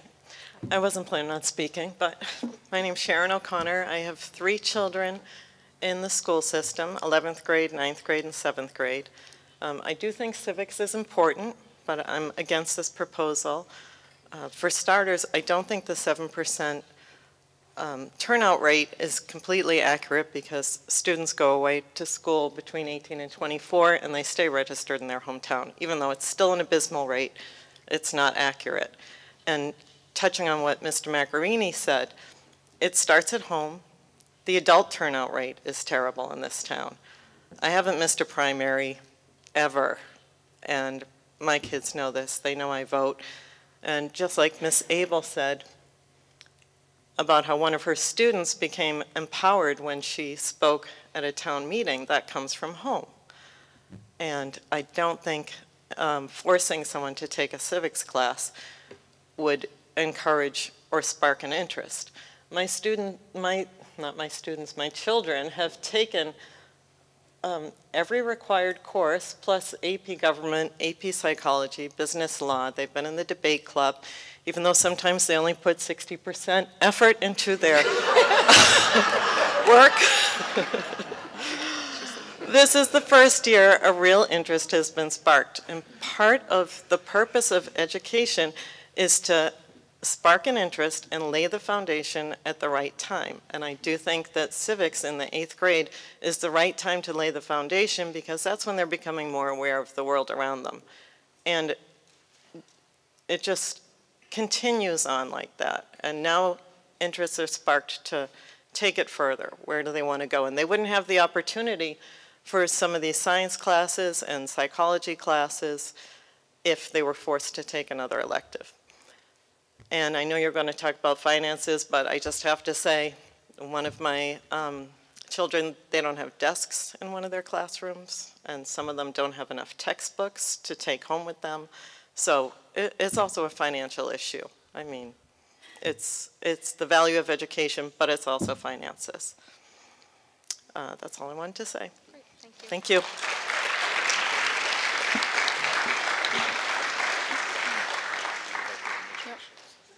Okay, at this point, I don't see anyone else lining up to speak, so at this point, I'd like to ask the administration team and the department head to come up, or I don't know who was coming up. Was it Dr. Flanagan, John Martin? Okay, and guidance, sorry. Please. So if you have something you'd like to say, by all means. If not, I would open it up for discussion on my board to ask any questions. So if you have something you want to say, this would be your opportunity. Well, first of all, I think my parents and my teachers and my students said a lot tonight, which I'm really, truly proud because, as someone said earlier, it's civics in action. So you can see that we do have students who care about their civic involvement. One of the things, I should probably introduce myself first and foremost. I'm Dr. Gina Flanagan, and I'm the principal of the high school. I am a former teacher of United States AP History. I taught modern world history. I also taught law. I was a political science major in my home state of Florida. I worked on many Senate campaigns. I was also very active in politics. I was a volunteer for the United States Forest Service. Civics responsibility has been long embedded in my personal life as well. So it's a topic that I'm passionate about individually. One of the ELHS learning standards, and we were very conscientious about doing this when we started developing the learning expectations years ago, was that we want our students to demonstrate social and civic responsibilities. We actually have a rubric that we ask our teachers to assess our students on this from time to time. One thing we are all in agreement, I think, in this room tonight is that we do want to see our students develop a social and civic responsibility. That is why 4 years ago, through our senior project, we worked very hard to develop more opportunities for our students to get involved in pursuing their passion and working with members of our community. If you know anything about the senior project, it is one in which students select a topic of their choice. We ask them to outreach to the community, find a mentor, and develop their passion and interests. Our judging for that, for the senior project, we invite members of the community from politics to town offices to local TV stations, from colleges and universities, so that our students get that exposure to being part of the bigger community.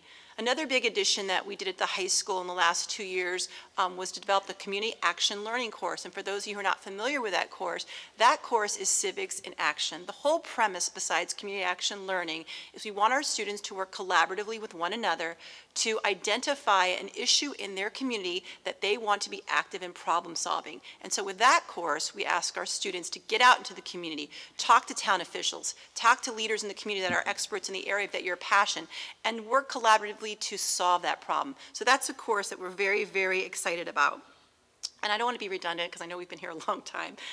There's a lot of stuff that I was going to say, but I think I'm going to kind of tailor it. But I do want to stress that at East Lamont High School, we do not believe that social civics education is just the responsibility of the social studies department. And you see that embedded in so many different areas. Just last week, I was in an English course, and they were studying the musings of Plato and how that has led to enlightenment and led to advocacy. So that is embedded in a lot of the courses. Again, I don't want to get too much redundant. The one thing I want to point out as a district, in East Long Meadow Public Schools, our teachers, our administrators, our central office staff put a lot of thought into the appropriate sequence for social studies education. American government and civic standards are taught at all levels, not just at the high school, not just at the middle school. They are embedded into our curriculum from kindergarten on. Every year, there is social studies education that is developed for our students. And we do that in a very collaborative process. And we follow 3 tenets when we're looking at our social study curriculum. One, we look at the requirements and recommendations from the state of Massachusetts, also known as DESE. We also look at the students' readiness level at each level to interact with the ideologies and complex concepts that are involved in civic education. And 3, we are always focused on trying to create a model that helps our students become socially informed, responsible citizens. At the high school level, as many of you have referenced tonight, is a very complex schedule. Our graduation requirements are driven by the state required courses and courses that are most mentioned by our colleges and universities, by our students to gain acceptance. These requirements, although very necessary, oftentimes reduce the opportunity for our students to pursue courses that appeal to their personal interests and college and career goals. I think that we could all agree that that's one of the biggest components of high school, is to get them ready for the real world, help them identify what those passions are. That is why at the high school we have taken a very thoughtful approach in which courses we require of our students. Just a couple of weeks ago, based on the feedback from surveys that we did with our students and with our parents, who overwhelmingly asked us to reduce graduation requirements, we came before a school committee and sought and granted approval to modify our graduation requirements to allow our students more options. The challenge we have in front of us today is whether we add yet another required course in the form of civics. What is important to note that the majority of our students do indeed take 4 years of social studies. And I want to say very clearly, East Long Meadow High School offers civics education. It is done explicitly during the AP government course, but it, as you've heard from many of our teachers here tonight, it is embedded in almost everything that we do. When our students reach their senior year, we have worked to create a variety of electives that may be of interest to our students based on the knowledge that they have built from 3 years of participating in Modern World History, U.S. History 1 and 2. These electives provide a much more concentrated and deeper examination of specialized topics such as government, current events, psychology, and African American studies. What we lack in our elective offering is not a government course, because we have that already. I would argue that we would need an economics course, because that is not a course that we have a lot of exposure to in our curriculum. If we add a civics requirement, it would either reduce or eliminate social studies electives or section offerings that include AP courses. It also would have a ripple effect in many of the electives offered in other departments.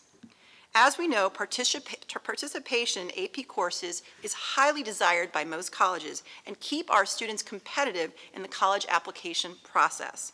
And please keep in mind that in addition to civics, there are many other topics that people in the community have voiced that we should require of our students. I've had people come up to me and say, you should mandate personal finance. I think a lot of us agree that makes sense. We also have others who have been campaigning that we make economics another requirement.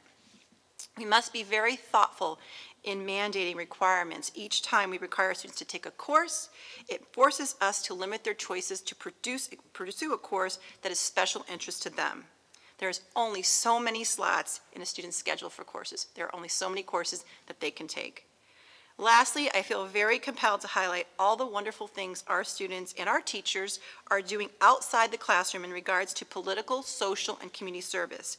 I am incredibly proud of the teachers, and many of them are here today, supporting our students, who inspire our students to think critically of the world around them and work with them on so many worthwhile projects in our community. For example, I want to tell you how a lot of these clubs that are developed at East Long Meadow High School are not generated by teachers or myself or administration. We have kids come to us every year saying, I want to do this. And what that translates to, for example, we just had this year, a group of students came to the administration saying, we want to start a UNICEF club. And with no prompting from any of us, they are creating a campaign where they are collecting money for the victims of the hurricane in Puerto Rico. Again, that was them coming to the table. So when I hear that our students are apathetic, I can give you countless examples of where they've made a difference in our local community. And I won't name all the clubs, but just to give you a clue, the Key Club does so much for our community, the Environmental Club, the GSA, Multicultural Club, COPE. There are so many options for our students to get involved socially and politically at East Long Meadow High School. So the only thing I will say is whatever we decide on this issue, I hope it will allow students to continue to follow their passions and be exposed to a wide variety of intellectual topics that have meaning to them. And one thing I'd like to suggest, and we've talked about this extensively, let's have our students and our parents have a say in this process. Maybe that we can do a survey of some sort to get even further, involvement in this discussion. But I just want to thank everybody for coming today. I appreciate all positions on this subject, because I know that every one of us here wants what's best for our students. We might just have a different way of getting there. Great, thank you. Thank you. My name is John Martin. I'm a school counselor here. This is my 19th year at the high school on staff. I'm beyond proud to say that I was born and raised in East Long Meadow, graduate of East Long Meadow High School, and have had just the most amazing career because of our students and staff over the last 19 years. I want to thank Mr. Harrigan for bringing this issue to the forefront so we could have this kind of dialogue. I just want to speak for a few minutes from a guidance perspective and dispel some of the sort of discussion that's gone on relative to scheduling, because I've heard a lot tonight, and unfortunately I work with individual students every year who are confined by our schedule. And for me as a school counselor, we try very hard to take both a developmental approach and an individual approach with our students, and that is we work with our students often in small groups to talk to them about their long-term plan but a rich, rich part of our work are these individual conversations that we have with kids around how we can match passion with purpose. How we can take what these kids love and find a way to get them exposed to it as much as we can. I don't think there's any argument from anybody in this room that civics is critically important. And I want to dispel the notion that if we were told by our administrative leadership, we had a former principal speak before who mentioned that if you add a new course, well, obviously something has to go, but there's always a way to do it. And he's exactly right. And we pride ourselves in our guidance staff about working as hard as we can to put together the best schedules we can for our kids, but they haven't had any stability with their schedule. And if we were told by our administrative leadership, starting with the superintendent's office and the school committee and our high school administration, that we had to add another course, then we would. And we wouldn't care if it took 2 weeks, as somebody mentioned, or 3 weeks.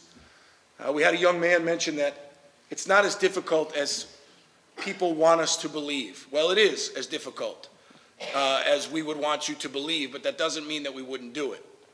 We want to do what's best for our students in every decision that we make. I might be missing something, and maybe somebody can help me with this from our elected body or our superintendent. We keep talking about making civics a requirement. Mr. Smith talked to us about our high school pathway and that we embed our 8th grade studies into our high school pathway. And unless I'm missing something that I think is critically important, we do require civics. It is required in 8th grade. Now that may not sit well with everybody in this room, but I'm a huge believer in our school system. I'm a huge believer in our kids. I want to believe in the decisions that our elected body, our superintendent, our curriculum committees, not just as an educator, as a graduate, as a parent of 2 kids in this district, I want to believe that you believe that we're guiding our kids down the right path. I come to work every day fired up with that belief that I'm being guided by people who love our kids, who believe in the path that they have established for our kids. So, unless I'm missing something, and I'm not politically savvy at all, I'm far more patriotic than I am political, and I think that's what we're missing in this country. I think so much of what these kids are inundated with from the media, from other outlets, I think we are stripping these kids of their sense of patriotism, not politics. And I think there's a huge difference between the two. Because the average age of the fighting man and woman in this country is 19 years old. And if you ask them who their state senator was, they might not know. But if you ask them why they were fighting, they'd be able to tell you every second of every day. And I don't think you need a civics course in high school to know that. So I believe in what we're doing now because I'm not an expert in this field. But I believe in my social studies teachers. And I don't believe it's an accident that more of our kids take social studies electives by choice than any other electives that we offer in this high school. I don't believe that's an accident. I believe that speaks to who they are as teachers. I believe that speaks to how they inspire our kids to want to go beyond their requisite graduation requirements. So, in terms of would we change a schedule? It's what we do as school counselors. But more importantly, we have conversations with students about how we can match passion with purpose and how we can get these kids exposed to things that they want to get up and get excited about. Like I get excited about coming to work every day. There was a comment that was mentioned earlier about electives, and those electives were equated to basket weaving. Because I love my kids so much and I care about this job so much, I took umbrage to that comment. And the reason I did is I worked with a girl several years ago, and she loved to sew, and she loved to weave. And then that passion for sewing and weaving, well, she started designing clothes. And she took our history graduation requirements. She was an active voter, and she lives in New York City now, and she designs for Nordstrom. And I talk to her all the time, and she says, if I wasn't exposed in school to the chances and the opportunities that I had in school, well, I don't know that I'd be working for Nordstrom today. And that basket weaver became a clothing designer for Nordstrom. So I don't ever want to take opportunities away from students that ignite a fire in them that unless you do the job that we do every day, you get a chance to see, and I get to see it every single day. And I believe in civics. I believe in it strongly, but I believe it's offered right now. And I believe it's offered in 8th grade. And so I'm going to rest in the professional expertise of my colleagues, my educational leadership, my administrative leadership to believe that what we're doing for these kids is working for these kids. And that maybe Mr. Harrigan's input can allow us to have even more fruitful discussions about how we can embed this even further into our kids' lives, not just in the high school, but across the curriculum. And that would be my hope. Thank you.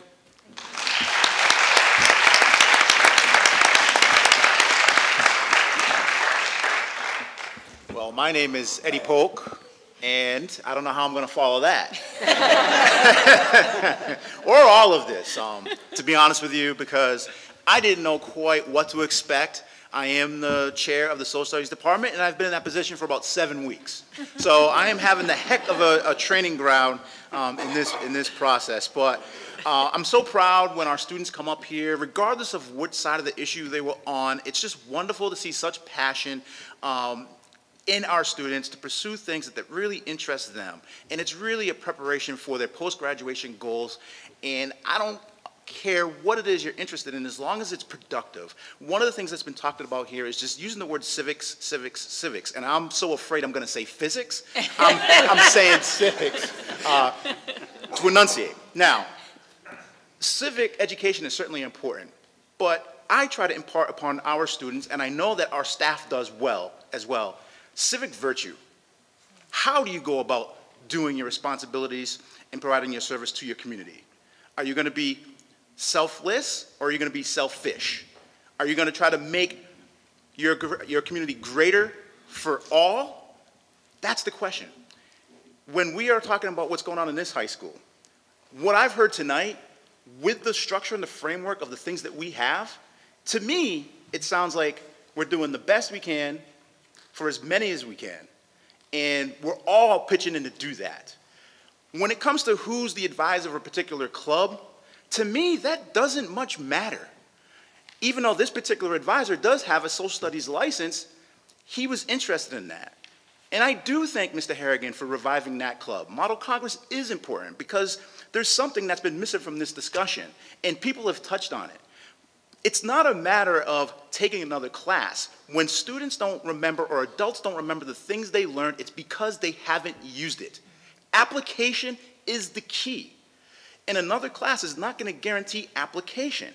And we have a number of clubs where this takes place, and Model Congress is one of those clubs. So much so that I'm collaborating the best I can, working with Mr. Phelan in terms of keeping that going. To Dr. Flanagan's point earlier in regards to student interest, yes, student interest drives those clubs. The example she was using earlier about the UNICEF club, 2 lovely young ladies got involved in this over the summer, and they actually established a national charter for our school. They established that charter, not us. And they came up to me and asked, Mr. Polk, we started this club and we need an advisor and we'll do all this work. And I said, sure. Another young individual who came up here to speak tonight had a club that he was running, doing a great job running it last year, and they needed a new advisor. Came up to me, 10 or 11 of them, eager, wide-eyed, ready to take on the world. Mr. Polk, we need an advisor. Do you mind if you advise our new poli-sci club? Not a problem. I am not taking any credit because they are doing all the work. But to say that we're not interested in being part of these clubs is just disingenuous. And beyond that, at one point 2 years ago, we've had a couple of social studies teachers retire. At one point, 4 of the social studies teachers in our department of 7 were advisors to clubs. We're doing as much as we can for as many as we can. We're very passionate about cultural competency. It's one of the things I really try to focus on in our studies. And social studies actually gives us the liberty to do a lot. And Multicultural Club and African American Studies are two of the proudest accomplishments for me as an educator. I'm proud of that. And I'm proud that our students are always reiterating to me how much it's had an impact on their lives and getting information, getting letters from their parents or comments from their parents saying the same thing. We all have passions. As social studies teachers, we are responsible for following the state standards, but also trying to embed things that we think are important in those standards. If you ever look at the state standards, you see that there are strands. There are history strands, there are government strands, there are economic strands, and there are geography strands. So we actually have to try to do a lot. And when you see those numbers on the paper that say, you know, government standards are embedded in 88% of the US history curriculum, that is true. And we're responsible for covering all of that, providing instruction in all of that. And it's important because we want well-rounded individuals. To Dr. Flanagan's point earlier, the state suggests 2 electives, and we are already offering one of them. We're not offering the other one. Mr. Harrigan's proposal is an important one because it led to an important dialogue tonight. And I did not expect to hear as many people speak tonight as I did, but I'm glad I did. I've been up since 5 in the morning. I'm sure some of you maybe even earlier. And I don't have a problem sitting here and listening to this because it is important dialogue you have started. And it's not to say 2 things happened. Until we really sat down to look at what it is we do, I don't think I fully comprehended how much we actually do. But it's also important to note that there are areas where we could improve instruction, and there are reasonable, sensible solutions to do that. A couple of students came up and offered some of those ideas. Noah talked about the advisory. That would be a great idea to be able to do a voter registration opportunity. Now, it's against the law for us to force students to register to vote, but we certainly encourage, we certainly emphasize the importance and the sacrifices that people made before us to give us these opportunities to do that. But we can't force them. I was speaking with Ms. Ruger earlier this week, and she was telling me about assignment she does in her contemporary issues class, which I'm glad she came up and explained, because I don't think everybody really understood what that was. It's basically current event civics. And she was telling me how she pulls up the Secretary Galvin's website, she talks about all the things you can do and how you can register, and she provides opportunities for students to do that. What a great idea for an opportunity to be able to embed that into an advisory block, and students who are at that age that are eligible to do that, to be able to do that school-wide. We could do school-wide initiatives. We could celebrate Constitution Day. We could celebrate History Day. There are things that we could do if we're provided the opportunity to do it within our framework. I mentioned application earlier because application, to me, is lost in this conversation. While Mr. Harrigan has brought up an important point about civics education, I think it's important to remind ourselves the importance of social studies education. And, you know, STEM education is so important. Mr. Van Buren, I'm with you. Ms. Abel, ELA, so important. I'm with you. But for a while now, across the nation, not just at East Long Meadow, social studies has kind of been in the shadows. And one of the things that has happened in the last 5 years is social studies has, and I'm proud of this, has been a part of reinforcing literacy skills in our school to help get our scores back to where they need to be. I have no problem with that. I just want everybody to understand that as social studies teachers, we do that. Social studies, we're teaching kids about their lives and their society, which encompasses everything. Everything. So that's a daunting task. And it would be disingenuous to blame social studies teachers for someone not remembering the 3 branches of government or not knowing who their senator is. Yes, that's important, and I cringe. If you're a social studies teacher or even an educator, you cringe at that. That's like raising a child you know you taught manners to, and then you don't hear them say please or thank you. You cringe. But it doesn't mean we don't teach it. I also think it's important to understand that there are so many things that we could make requirements. I'm sure there are a lot of our students that don't know the capital of every country in Europe or in Latin America, but we're not going to start a mandatory geography class. We do the best we can for as many as we can. There are 7 teachers in the department, and by far, We offer the most electives, it's not even close, for students to take. 233 students take electives in our department. We have one of the most diverse arrays of elective offerings in the school. And as you heard tonight, many students appreciate that. And it's not that we don't appreciate civics, and just to reemphasize the point, it's we are teaching civics. When you look at those numbers, the 88% in US history, the 80% in contemporary issues, the 67% in modern world, some students may not even understand, wait, what are you talking about civics in modern world? Well, there are governments around the world, and when you study them, you can't help but draw comparisons to ours. That takes place. Those discussions happen. Well-rounded students. Isn't that what we're here for? When you look at those statistics, they're only comparing the numbers in the government standards to the US standards. It's not telling you the instruction piece. We are exceeding those numbers. And due to this process, I learned a lot more about that. One of the things that we put together as a department, and we want everyone to take one on the way out if they'd like to take one. Just yesterday, we did a Google document and we said, you know what, let's just jot down some of the civic-specific things that we cover or that we teach in our classes. And we came up with a list of quite a few dozen. Everything from local Massachusetts, who are your town leaders, all the way up to Constitution, comparing that to the Articles of Confederation, to studying the Federalist Papers, to political spectrum surveys, elected officials tree, studying Supreme Court cases, looking at our handbook and our code of conduct and comparing that to the Constitution. What rights do you have, how they reflect? Creating your own 28th Amendment. What would that look like? Talking about Title IX, doing online government research, primary source readings. The point is, we do a lot. To Mr. Martin's point, it is something that we care deeply about. And if we want to be able to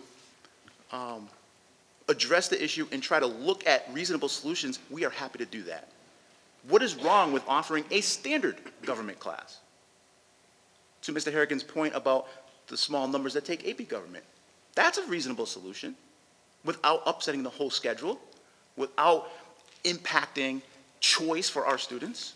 We could do that. These are all things that we can continue to do. Just so you know, Poli-Sci Club, UNICEF Club, Business Club, Debate Team, which, by the way, is advised by a member of our staff who is involved in his town government, GSA, COPE, Multicultural Club, Student Council, all of these things are important avenues for students to apply civics education, and hopefully they will take that with them if they get that opportunity. I know there are a lot of things I probably did not cover because it was covered tonight, but I am happy to answer any questions because what I want to do is provide as much information as possible for our school committee to make the best decision they can possibly make. I just want all the facts to be out there. I want all the information to be out there. And if we're going to have an honest and open discussion, let's talk about reasonable solutions that can achieve our goals as a community and as a school. Thank you.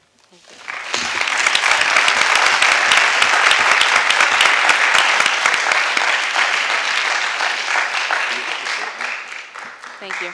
So at this time, what I'd like to do is open this up to the board if they have any questions that they would like to have answered or any thoughts that came up during the night. I just do want to make note that as a committee, we do not have to come up with a decision on this evening and come up with any vote on it. There was a lot of information given to us this evening. Questions may come to us tomorrow, or I may get questions from anyone here or other constituents in town that may have a question a next day or so. So we're not looking to have any decision made this evening. So with that, I'll offer anybody on the board who has a question. I just make a statement. Mr. Harrigan, I want to thank you. This has been an exercise in civil experience, more so than I've really had in a long time. We've had almost 100 people here tonight, engaged with passion, students who are thoughtful and present their case and really want to be involved, and that's what civics is all about. So thank you for bringing this forward, and it's been a worthwhile experience for me. You know, I appreciate the self-assessment of the staff and the administration. That's worthwhile for us all to do occasionally, and it sounds like, from what I'm hearing, we're doing good things, and I know that already, but it's good for us to learn as a committee. We don't always get to get in the classrooms. We don't know what's going on a daily basis, but to do this sort of assessment, to see what we're actually doing for our students and how much they're getting out of what we're teaching them is certainly worthwhile. Also, just as, again, acknowledge the students. We see how engaged and how civic-minded some of our students are, and those that are passionate in it have the opportunity, because of the different electives that we have, because of the staff that we have guiding them, to get involved and to be the best that they can be. And it's amazing to see that, you know, both as a parent, but also as a member of the community. And so I'm thankful for that today. I just wanted to kind of sum it all together to see, are we confident, are we comfortable that all of our students understand how government works on a national level, on a state level, on a local level, things that they can do if they are interested in doing. I know when I was in high school a couple years back, I'm not even sure I knew there was a school committee. So I think we've come a long way since then, and I'm grateful for that. But can you just kind of address our confidence? I know we discussed this certainly in 8th grade and also embedded in some other things, but are we confident that our students have just a basic understanding of how our national government works, how our state government works, how our local government works? Sure. So if you look at the entirety of the district, I am confident that they are well instructed in it. Now, I'm not going to speak in absolutes and say we know that every student remembers everything or knows everything, but we believe the instruction is very thorough. We do understand and realize that there are always things you can do to improve. As practitioners, that's what we do. We reflect. Our self-assessments due at the end of this month. Yeah. So we reflect, and yes, you can always improve, but we are confident that we are providing a substantial amount of instruction in those areas, and our students should have a foundation and a basis when they leave here. And I also wondered if you know, going forward, I know the staff is always willing to come to us, but after we debrief from this self-assessment that this has forced us to do, if you could come back to us, you talked about reasonable solutions, some things we might do going forward, you know, to add a standalone course or to put staff specifically to a civics class. Certainly not something we're going to do this year or in the, who knows, in the years going forward. But if we could have some sort of update on, as you know, as you debrief from all of this, how we might be addressing some of those things and how this might create a little bit more change going forward. One thing I want to point out, and I know Ms. Anir can speak to this way better than I could, but we're also waiting to see what the state of Massachusetts tells us in regards to civics education. So we have to be very careful and thoughtful in terms of redistributing the social studies curriculum, because it might change and then we have to change it all over again. And I think you've heard from our students, they're tired of all these changes. So we'd have to be really thoughtful of that piece.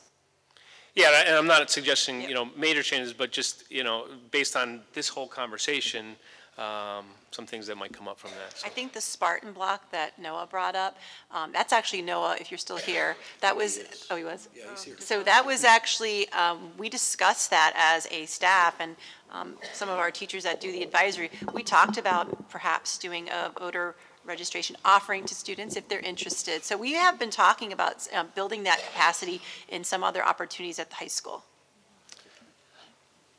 Yeah, I just want to mention the 5 speakers that kind of, to me, kind of crystallized what we're talking about. The first speaker, Ms. Rader, obviously she set the tone. She talked about the scheduling and the difficulty of adding required course. That seemed to be a theme throughout with all the students.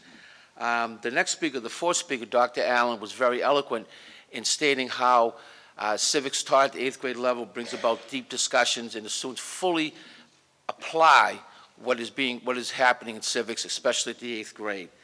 Then the second speaker, Mr. Malone, which I'm going to interpret, said that he felt high school was the appropriate time. I focus on that because I'm interpreting that Mr. Malone is saying civics should be taught at the high school, but he didn't say how. And then we heard from speaker number, what number was, no, speaker number 19, who brought up an idea. He used the word compromise. And then we heard from speaker Ms. Wood, number 22, spoke about having a structured unit in U.S. history too. So that's where I'm at, and I know what my thought is, but it's too early to say it. But I go back to Mr. Harrigan and say, we were very specific up here. What we do from K right through to grade 12. From Mr. Harrigan, I heard he felt that it was important. The only specifics I heard was that we need a better appreciation of local government and the mechanics of American government. I need clarified as a school committee member, what are we not doing from Mr. Harrigan's point of view? Can I just say one really quick point? I did some research, and in the state of Connecticut, they do mandate civics for all students. In the state of Massachusetts, they do not. Guess which state has the higher voter turnout? The state of Massachusetts. So again, hitting back that point that, you know, it's not just a civics class that's going to get the desired result of civic engagement application. But I will say this, that when we were looking over the standards for social studies that are embedded in United States History 1 and 2, and we came up with that 88% number, that 12% that it seems to be missing, it's misleading because that focuses primarily on Massachusetts local government. And that's not to say that it is not embedded in U.S. History 1 and 2. As a former social studies teacher, and Eddie can speak about this as well, is that you use modern current events to hit home some of the highlights of historical concepts in history. So you can't have a history course where you're talking about you know, the Federalists and the Anti-Federalists without making comparisons to what we have in place now and making comparisons to what we have at the state and local level. It's always there. And I think Ms. Ruger, her class, and I've been in her class, where they do a lot of those discussions about the state and local level. So I don't want you to get the impression that that 12% isn't covered, because I think it is in many of our courses. Well, my point is I'm not sure exactly what Mr. Harrigan is asking of the school committee right now. I need that clarified, not at this moment, right, but as we move through in the process.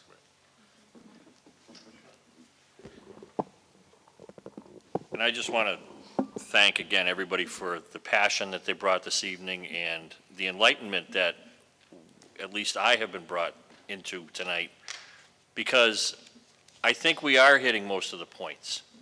But I think and to your point, Eddie, maybe we can do a little bit better. But I would like to get some more information about what the options might be, wary of what DESE could be coming out with as soon as December. Because to your point, Dr. Flanagan, we don't want to reinvent the wheel twice, because this is a lot of work.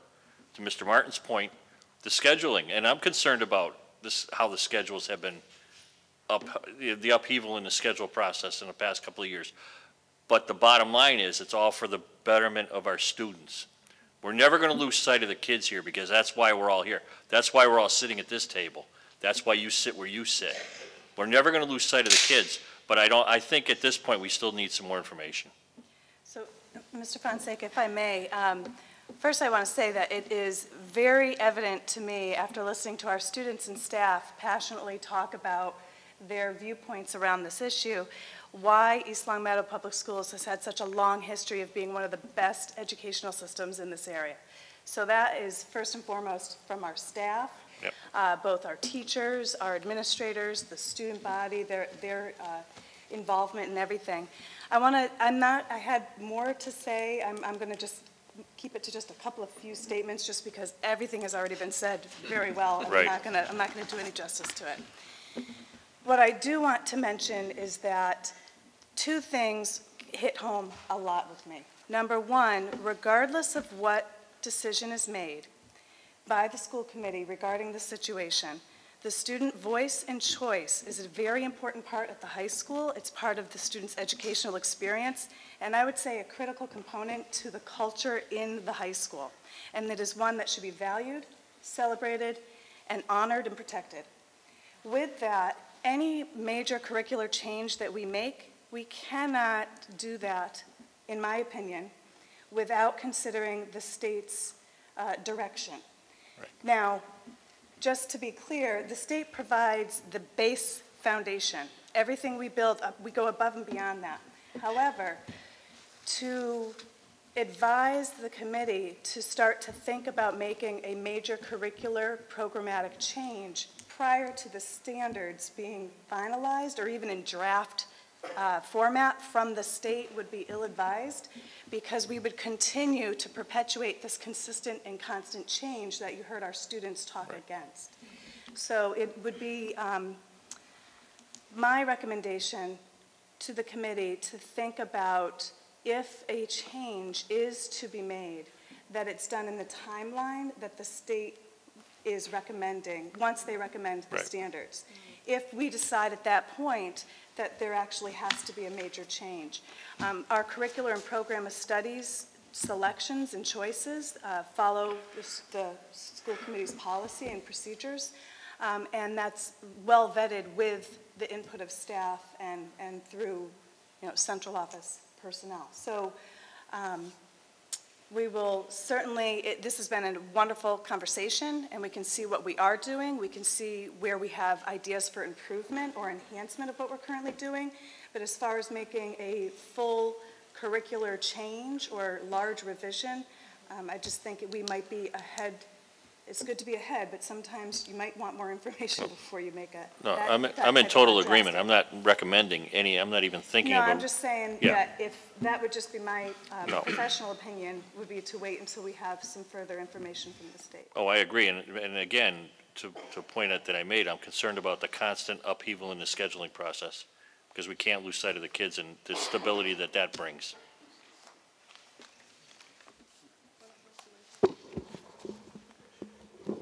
I'm sure I can talk loud enough, but I'll take this. And I just want to also comment on Mr. Mark Macarini. I think you really touched me tonight with the words that you had spoken, that as adults, maybe we need to do better as our, towards our children in terms of talking more about it at home and not just putting it as another requirement on the children, hoping that they can do better. It's also up to us as parents and as community members, as the adults, to really model. I mean, we have to model all the time in school and be the ones that the kids are going to look up to. And I think what you said tonight was very important for me to hear, because I think that made a big impact on me, that it's not just adding something to the students, that yes, we can actually change the schedule, but it comes down to, but is it necessary? And that's what I think we have to talk about also. And from everything I heard tonight, we do so much that maybe it is, the responsibility of the adult and the community as a whole to get out there and vote and be involved and be aware of what's going on. Okay. So with that, I ask any closing remarks? Okay. So I think what we will be doing at this point is closing the public hearing. We will take this under advisory. If anyone will be interested, we will be bringing this up on our agenda at our next school committee meeting. So any discussion that we have with this will be an open session. So we will keep the conversation going. This isn't a decision that's going to be made overnight. I don't know, do we have a time limit on that according to? We do have to reply to the petition within 3 months. Within 3 months. And if there were to be any changes, I can't see it coming in this school year. That would, again, would have to be considered for the next school year, or maybe with what Mrs. Anir said, in line with the state standards. And I also just want to point out, again, just because it's being brought before school committee doesn't mean that we're not having discussions about it. We've learned a lot tonight. We've heard a lot from our parents and students, and it's a value. It's something that we value, and we're always looking for better ways to make sure our students are engaged in their community. So I don't want you to think just because we're closing off tonight that we're not going to have those conversations either. Yeah. One of the best learning experiences, I think. Me too. In my 7 years. Yeah. I just wanted to thank Mr. Harrigan for this opportunity to expose us all to this, to be the first to take on a petition through the new town charter.